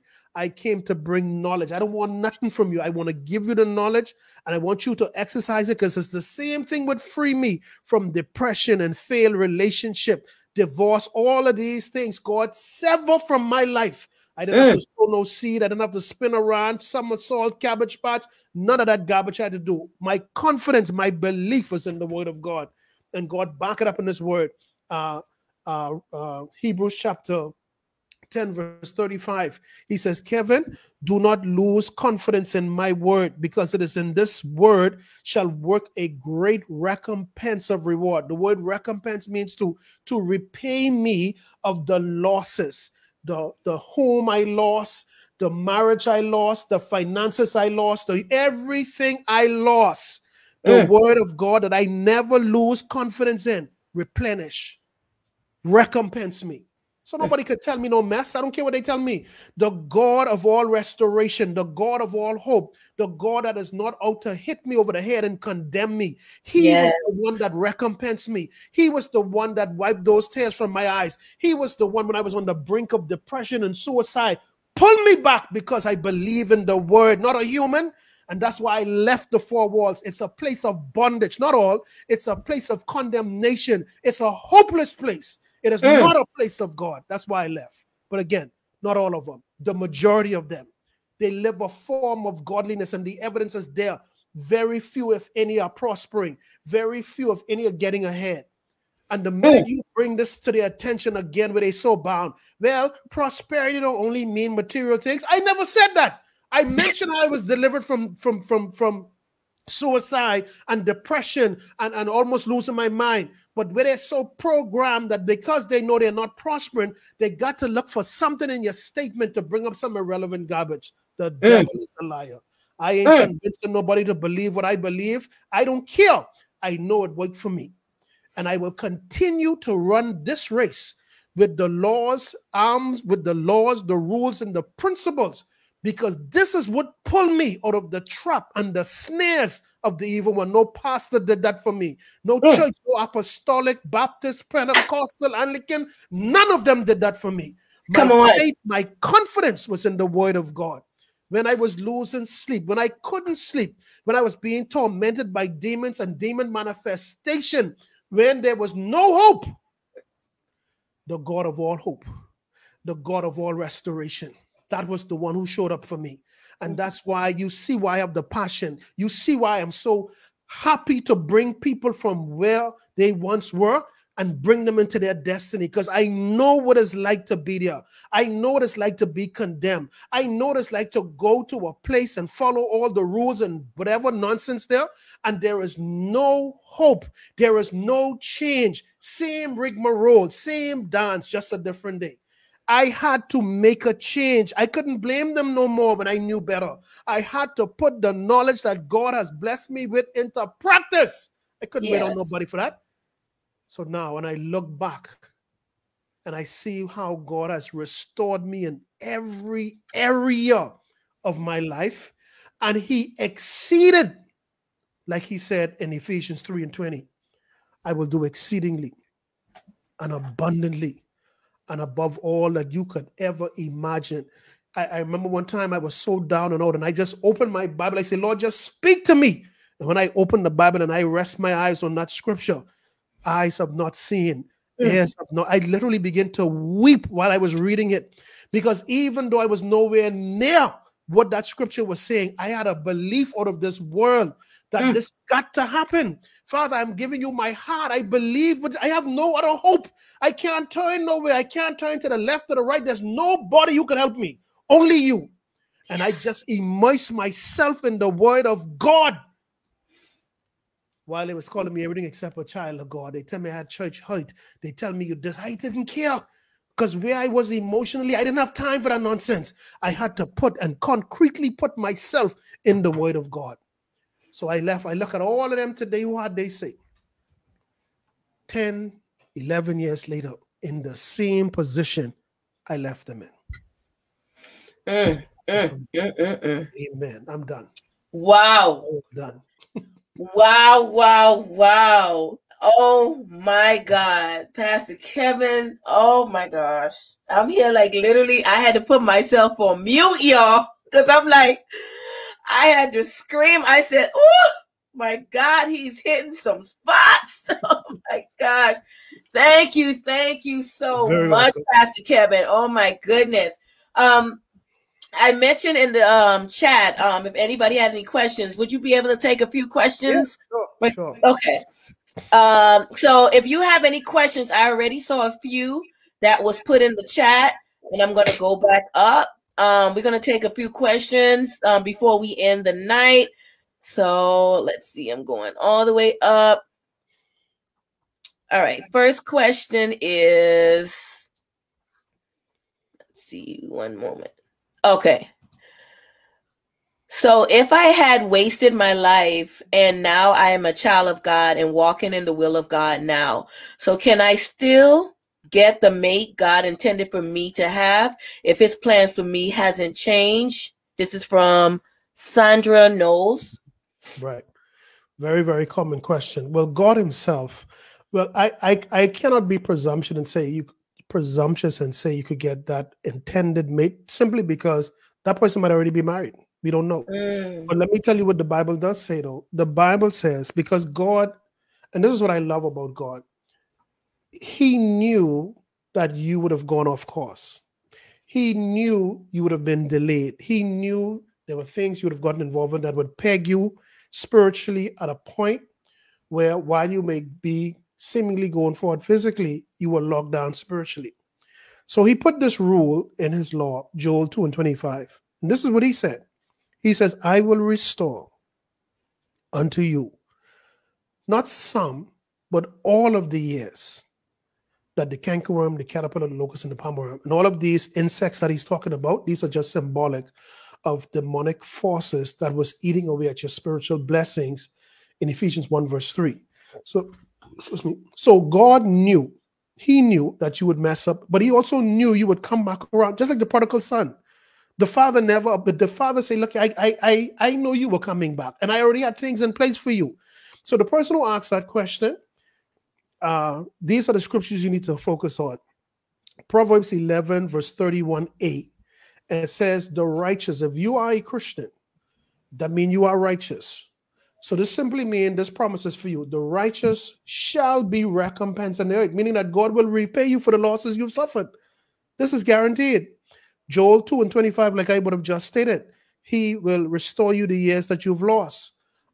Hebrews 10 verse 35, He says, listen, do not lose hope or confidence in my word and the promises, for it will work for you. And this is a part I love, a great recompense of reward. So the adjective that He used before the word reward was the word great.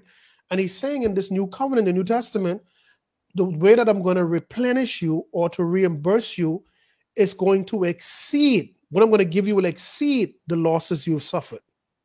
So God's word is saturated with how He is going to replenish you for your losses. Oh, and this is why you should be grateful that He's all-knowing.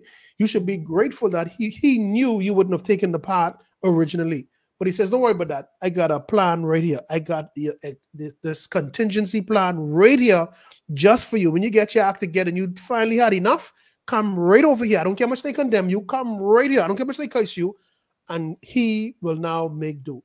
And I am speaking from experience. I tell my story all the time. 40 years old, lost everything, marriage, apartment complex, property. I had to move back home with my mother at 40 years old. No money in the bank, nothing. That's hope for me. And now, listen, now I'm debt-free, have a wonderful wife, living like a king. I like to put it that way, living the abundant life and doing what I always like to do, and that is ministering, teaching, and encouraging people and pointing them always to the scripture. So whoever you are, that's why it is always hope. Whoever tells you that you are hopeless is of the devil, and you need to rebuke them because there's hope for you. Amen. Amen.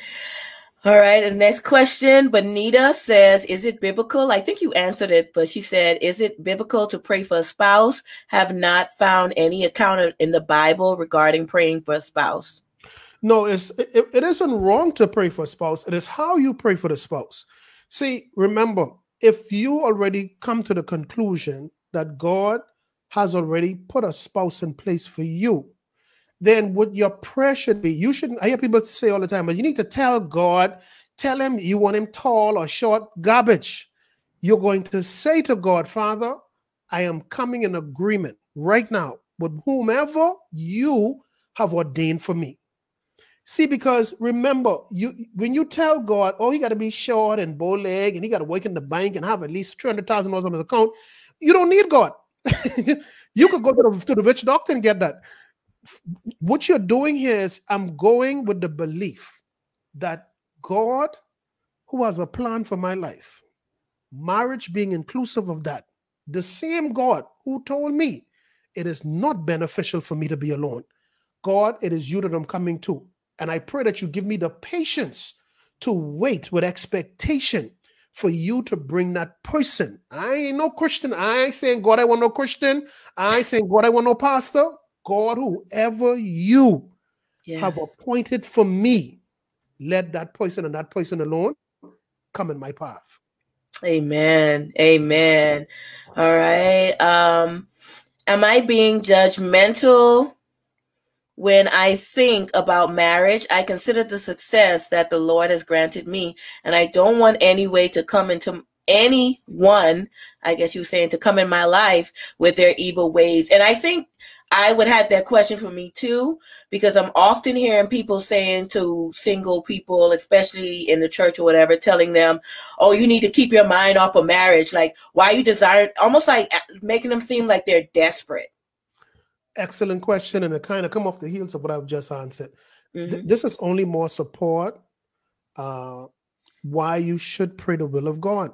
You don't think God knew you'd have been successful? He knows this, so only him could connect you with a person who only wants you for your money, who only wants you for sex.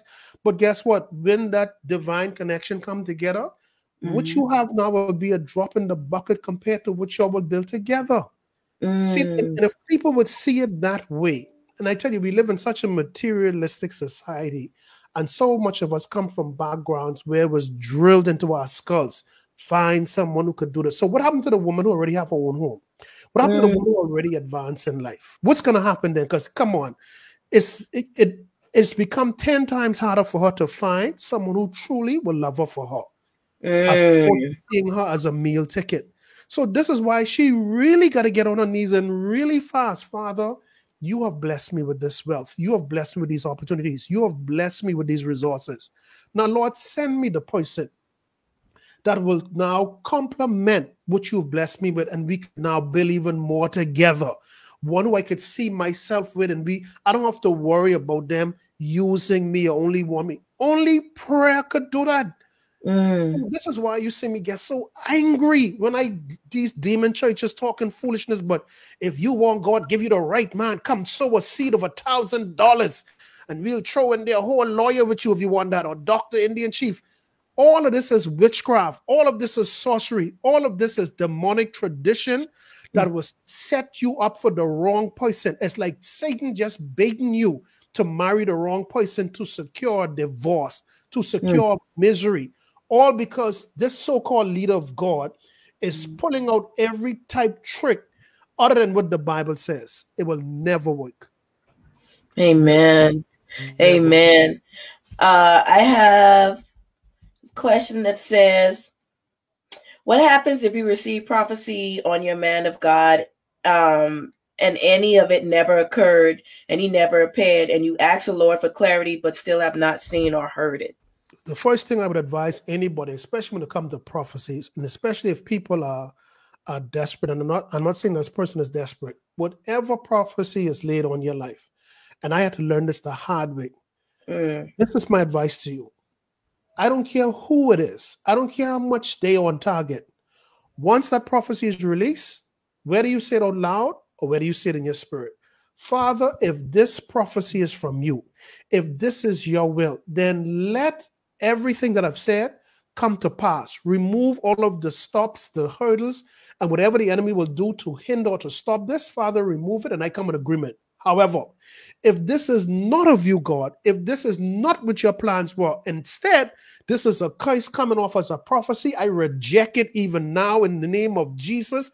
This will have no effect on my life. This will never get its claws into my destiny. I banish it to the pits of hell. Stop trusting people because they say they are prophets and prophetess. You got to protect you. This is your life. This is your destiny. Because guess what? If you go there and mess up and things turn haywire based on what they said, do you think they're going to take responsibility? Do you think they're going to say, oh, the house you lost in that marriage, I'm going to give you a new one? You think that's going to happen? No. What they're going to tell you is you had sin in your life. That's why it happened. To protect you. You got to protect you. Listen, I got so much stories with false prophecies and them, how they turned out my life because I believe this garbage and so and see it.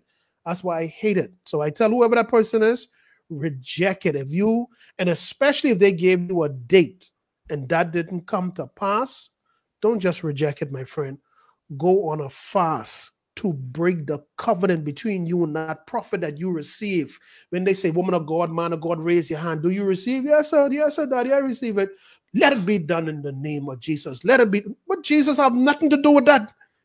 So you just came in covenant with something that's going to delay your destiny, that is causing you not to connect with what God has already put in place, because you receive a word, death and life still reside in the power of the tongue, and even voice when you agreed with it.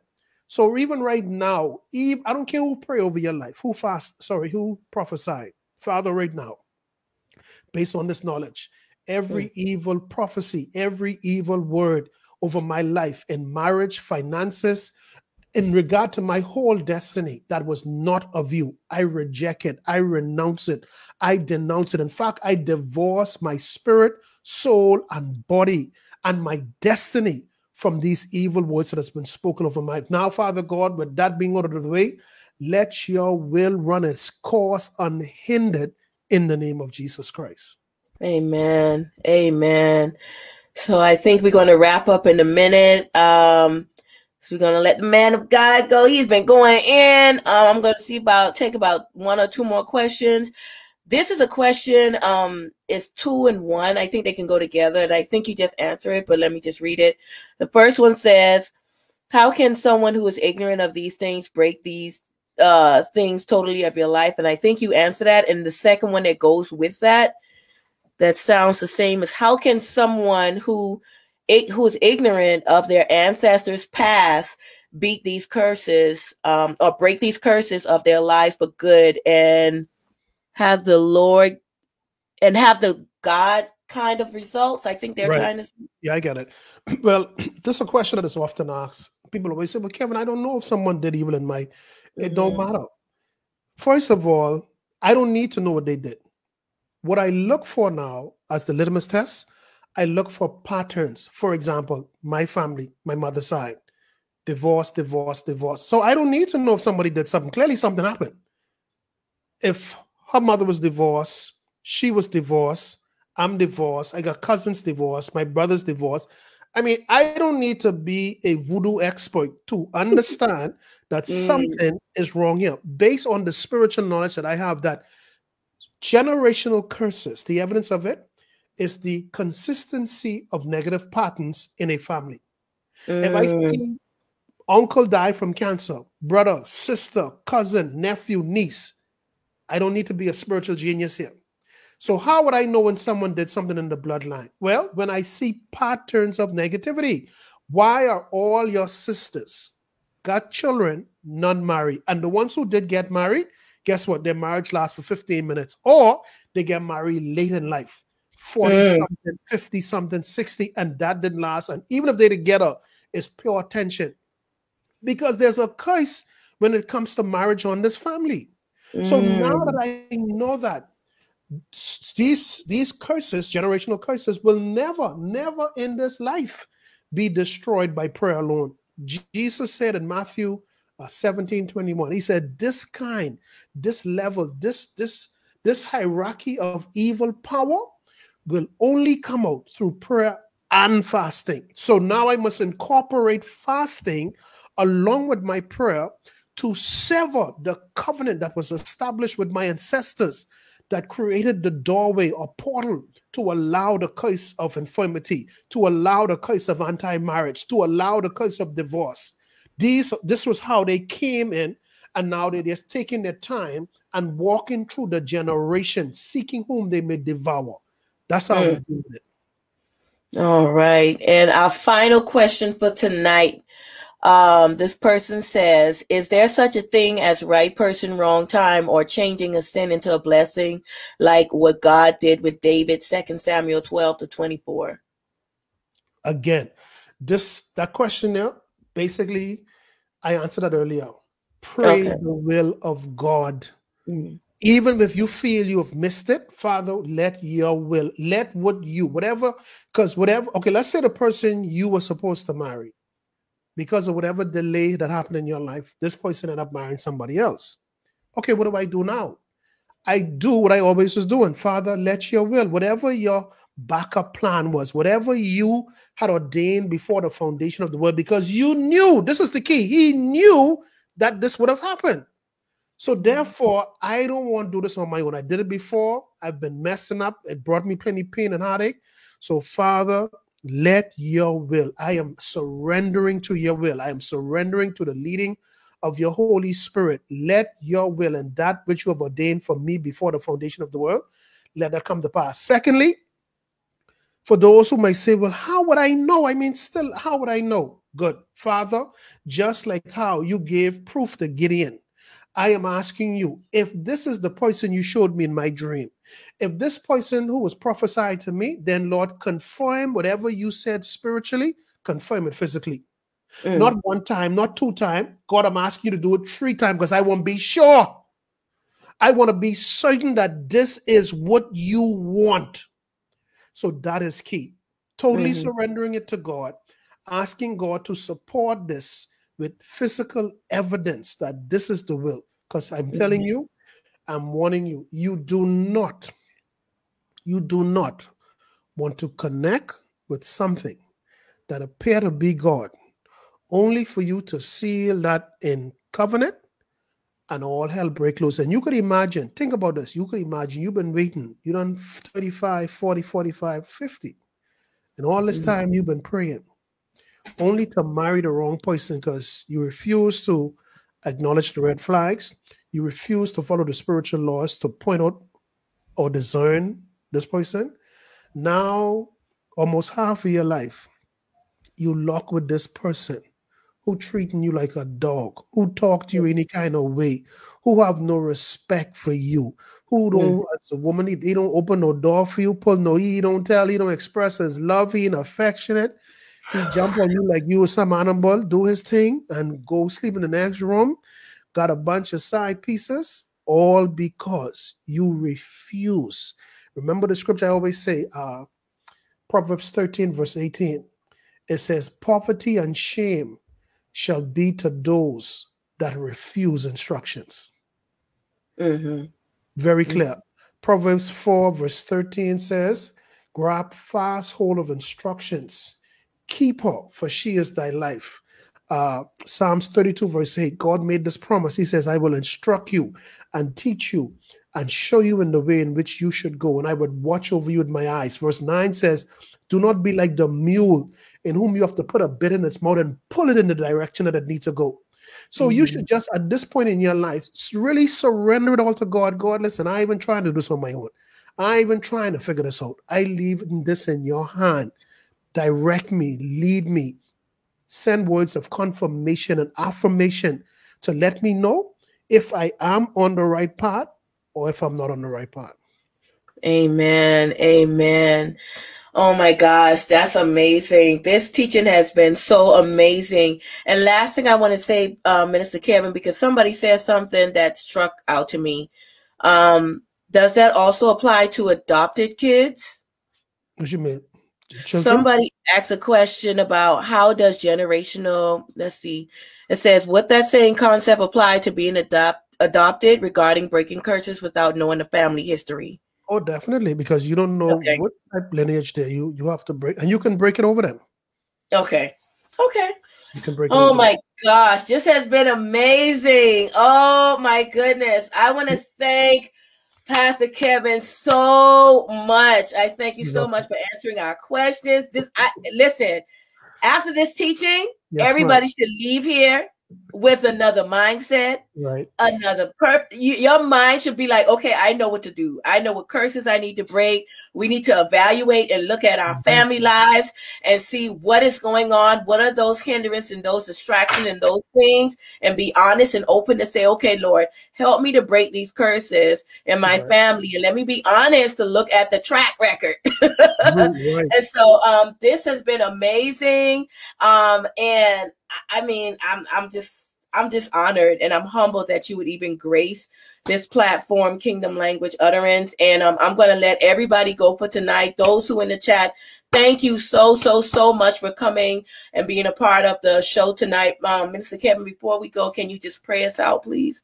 Right, I'll pray you up, but I just want to make this last comment before I go. And Okay, I'm really sure. speaking to those who are not married, who already engaged and contemplating going straight through in terms into the marriage. My final advice to you, I say this all the time: look before you leap. Look at that person's family. Look at their lineage. Trust me, if there is a history of divorce, if there's a history of them not treating their spouses right, if there's a history where their spouse is always leaving them, trust me, remember now, when you marry them, like the Bible says, you're becoming one. And you now become a part of a curse that you had nothing to do with before. But because you are one now, you inherit whatever it is that they're dealing with. Likewise, them you. So while you may be desperate to be married and you're all happy, the red flags are always there. If their parents don't like you, and every time there's a problem, they always take the parents' side, run. All of these are Mm, signs that when you and them fall out in the relationship and they decide to go back to mommy and daddy already proved to you before they get married, we don't like you. So when he come here, we only can remind him or her that we told them from day one how no good you were. If mm, you see where they can, every time they make a decision, the decision is based on what pastor say, what sister say, what this one say. Again, these are red flags that they are not mature to conduct a marriage. Run for your life. mm, If this the person who want to marry you, all right, but from the get-go, they're showing you their money is their money and your money is your money. And when they take you out, you got to pay for your meal and they pay for their meal. Run for your life, mm, especially if they have children. You know why? Because their children is going to be priority and they're going to do things that they should be doing with you, the wife or husband. No, no, no, no, no. The children is going to get that. So that means the children could come and cause trouble anytime. Because if once daddy's girl or mommy's son, boy say, I don't like him or make up some story against you, it can be conflict. Run for your mm, life because there'll be no peace. And the peace will only come about, which is not real, based on what you subject yourself to, meaning what you submit to yourself under, meaning that even though you don't like this, you just to sick have peace. No human should live that way. Run mm. for your life. Heavenly Father, we thank you for this session tonight. We thank you, Father God, because we have the belief, because you are all knowing, and because you know the end from the beginning, this session was ordained before the foundation of the world. Before Minister Markfield, myself even knew anything of each other, you had already incorporated this in your plan. For that, Father God, we thank you. We thank you for your wisdom, for your knowledge, for your understanding that you've bestowed upon myself and even the hearers of your word tonight. I thank you, Father God, that you've given them the understanding to assimilate what was said and to take fast hold of instructions and to now apply them, not just to walk away and say, oh, this was a good message. Oh, he was on fire. Oh, the chat room was hot. Instead, I'm going to apply these things to my life because I have to see a change. I'm going to do this because I didn't do this before. Let me implement this now and watch the power and the promises of God run its course in my life.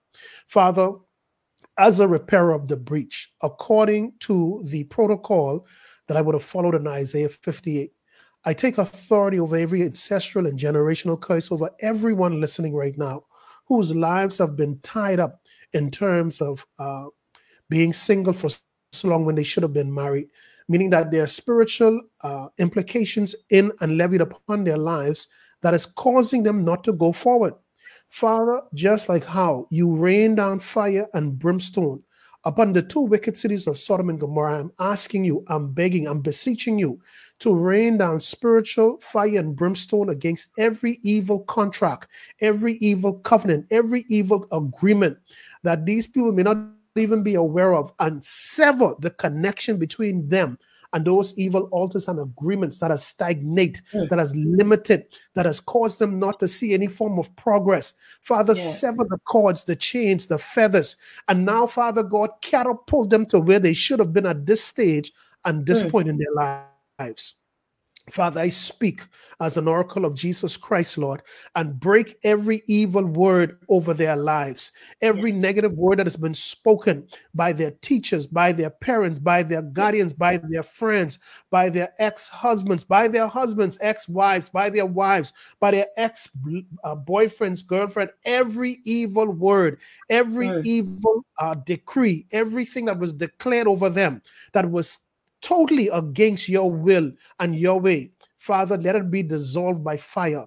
And the devils that were attached to those evil words to Mm. consistently repeat those evil instances in their lives, Father, this day we command by the blood of Jesus, we command by the power of Jesus. Christ that every Yes. devil, every demon will leave their lives indefinitely in the name of Jesus. Yes, God. Now, Father God, I pray that you would usher into their lives that peace that passes all understanding. Rip away from them every spirit of fear, anxiety, depression, every spirit of hopelessness, every spirit of condemnation. Father, let it be dissolved by Holy Ghost fire even now in the name of Jesus Christ. And Father, I pray that you send the angels of peace upon them right now to give them a new start. I come against every spirit of procrastination that will Mm. cause them to delay when it comes to acting upon the word they heard tonight. I come against Yes. every spirit, Father God, of being lackadaisical, every Mm. spirit, Father God, that will enter their mind, that will try to steal the word from them. Father, I bring confusion to every devil, every demon, every stronghold, every evil opposing power.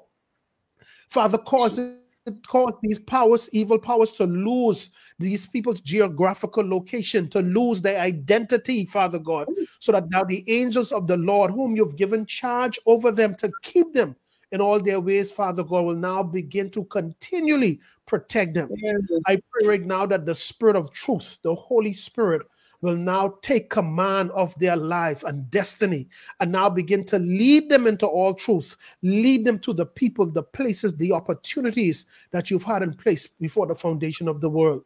You've said in your word, for those who have missed out on their opportunities, those whose Yes. opportunities has passed them by, you said, according to Proverbs 6:30 to 31, that if the thief be found, you have given us this authority to demand and command the thief Mm.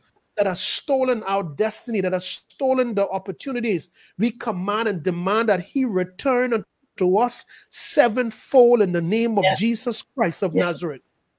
Father, we stand on your word tonight, Father God, and we command the devil, Father God, Mm. to Yes. return us back to marriages that we should have already been engaged in. Everything, our finances, our health, our mentality, our spirits, everything that this devil, this demon, this evil spirit has wiggled his way into our lives through our Yes. ignorance. Father God, we Yes. command right now, by the blood and in the name of Jesus Christ, for us to be restored in the name of Jesus. We thank you, Lord, because you came and you put the icing on the cake in Joel 2:25, where you said, you will restore now. You will restore unto us Yes, God. all the years the cankerworm, the caterpillar, the locust, and the palmer worm has eaten away. Father God, we receive that restoration right now. We receive that restoration. You said in your word, according to Psalms 138 and 8, and it says that you will perfect or make perfect or complete all that concerns us. Father, we receive it right now in the name of Jesus. The days of sadness are done. The days of failure are done. The days of running around Yes. with these fruitless relationships are done. No more 3, 4, 5, 10 years engagement and no marriage. We break Jesus. the curses of anti-marriage. We break the Yes. curses of delay. We break the Yes. curses of stagnation. We break the curses of the enemy hook and shackles and chains. They're all severed by the blood of Jesus Christ. Now, Jesus. Father God, we receive your word, where you said in your word, Father God, that it is your desire that we prosper. It is your desire that we go Mm. forth. So, Father God, we claim and lay claim to the promises that you have laid in your word for us, Lord. And at this day, we make a commitment, Father God, to follow your word. Finally, Father God, we break every false prophecy, every Woo. evil declaration, every so-called word from the living God that we had to sow a demonic seed for, which had nothing to do with you, because you made it clear in your word, the promises of God are yea and amen. So, Yes, Father, God. we apologize. Father, we repent, Father God, for being lazy and not reading the word for ourselves and Yes. allowing these people to come and to manipulate us and cause us to subtly engage in covenants that had nothing to do with you, but everything to do with the enemy, and giving him the legal right to take us on our destiny that had nothing to do with you. Mm. So we thank you for your word that says, according to 1 John 1 and 9, that if we confess our sins, that you, O Lord, are faithful and just to not only forgive us of our sins, but to cleanse us of all unrighteousness. Your word declares in Micah 7 and 19 that you will now take those sins and evils and now toss them into the sea of forgetfulness, meaning that you will never, this will never come before you again. We thank you that you are a faithful God. We thank you that you are a just God. We thank you that you are a God of restoration, a God of hope. You are not a God of condemnation. You are not a God who will kick people when they're already down. So we Yes, thank you Lord. for your mercy. You told Moses, you will have mercy on whom you choose to have Yes. mercy upon. So this day, this night, Lord, we believe that we are Yes. the candidates for mercy, because the mere fact that we are still alive, and your word declares that wherever there is life, there is hope. There is hope for change. There is hope that the situation could turn around. There is hope for restoration. There is Yes. hope. And it is that hope that we hold on to tonight, Lord. So therefore, Father God, we seal our prayer according to your word, that whatsoever things we desire when we pray, Yes, Lord. we must Yes, believe Lord. that we have received it, and we shall have it in the matchless and in the mighty name of our Lord and Savior, Jesus Christ. Amen and amen. Amen. Amen. Thank you so much, Pastor Kevin, You're very welcome. for your prayer and your time. Can you tell the people where they can follow you and find you? And I think you Yes. got a book coming out. Yes, I got a book coming out, boy. Listen, that has been some serious pressure. That book hopefully should be out. Hopefully by the end of this month. We have to make some major changes. And they're in the final stages of that. So hopefully it should be out. It's called Prayers That Work.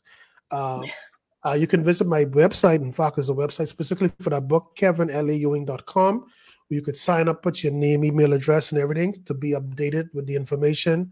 And of course, for those who don't know, I'm on YouTube, Facebook, Twitter, and I also have my Android and iPhone apps. You could download it on your tablets as well as your phones for having easy Yes. access to get all of this powerful information. I have over 500 videos on my YouTube, and my blog Yes. site.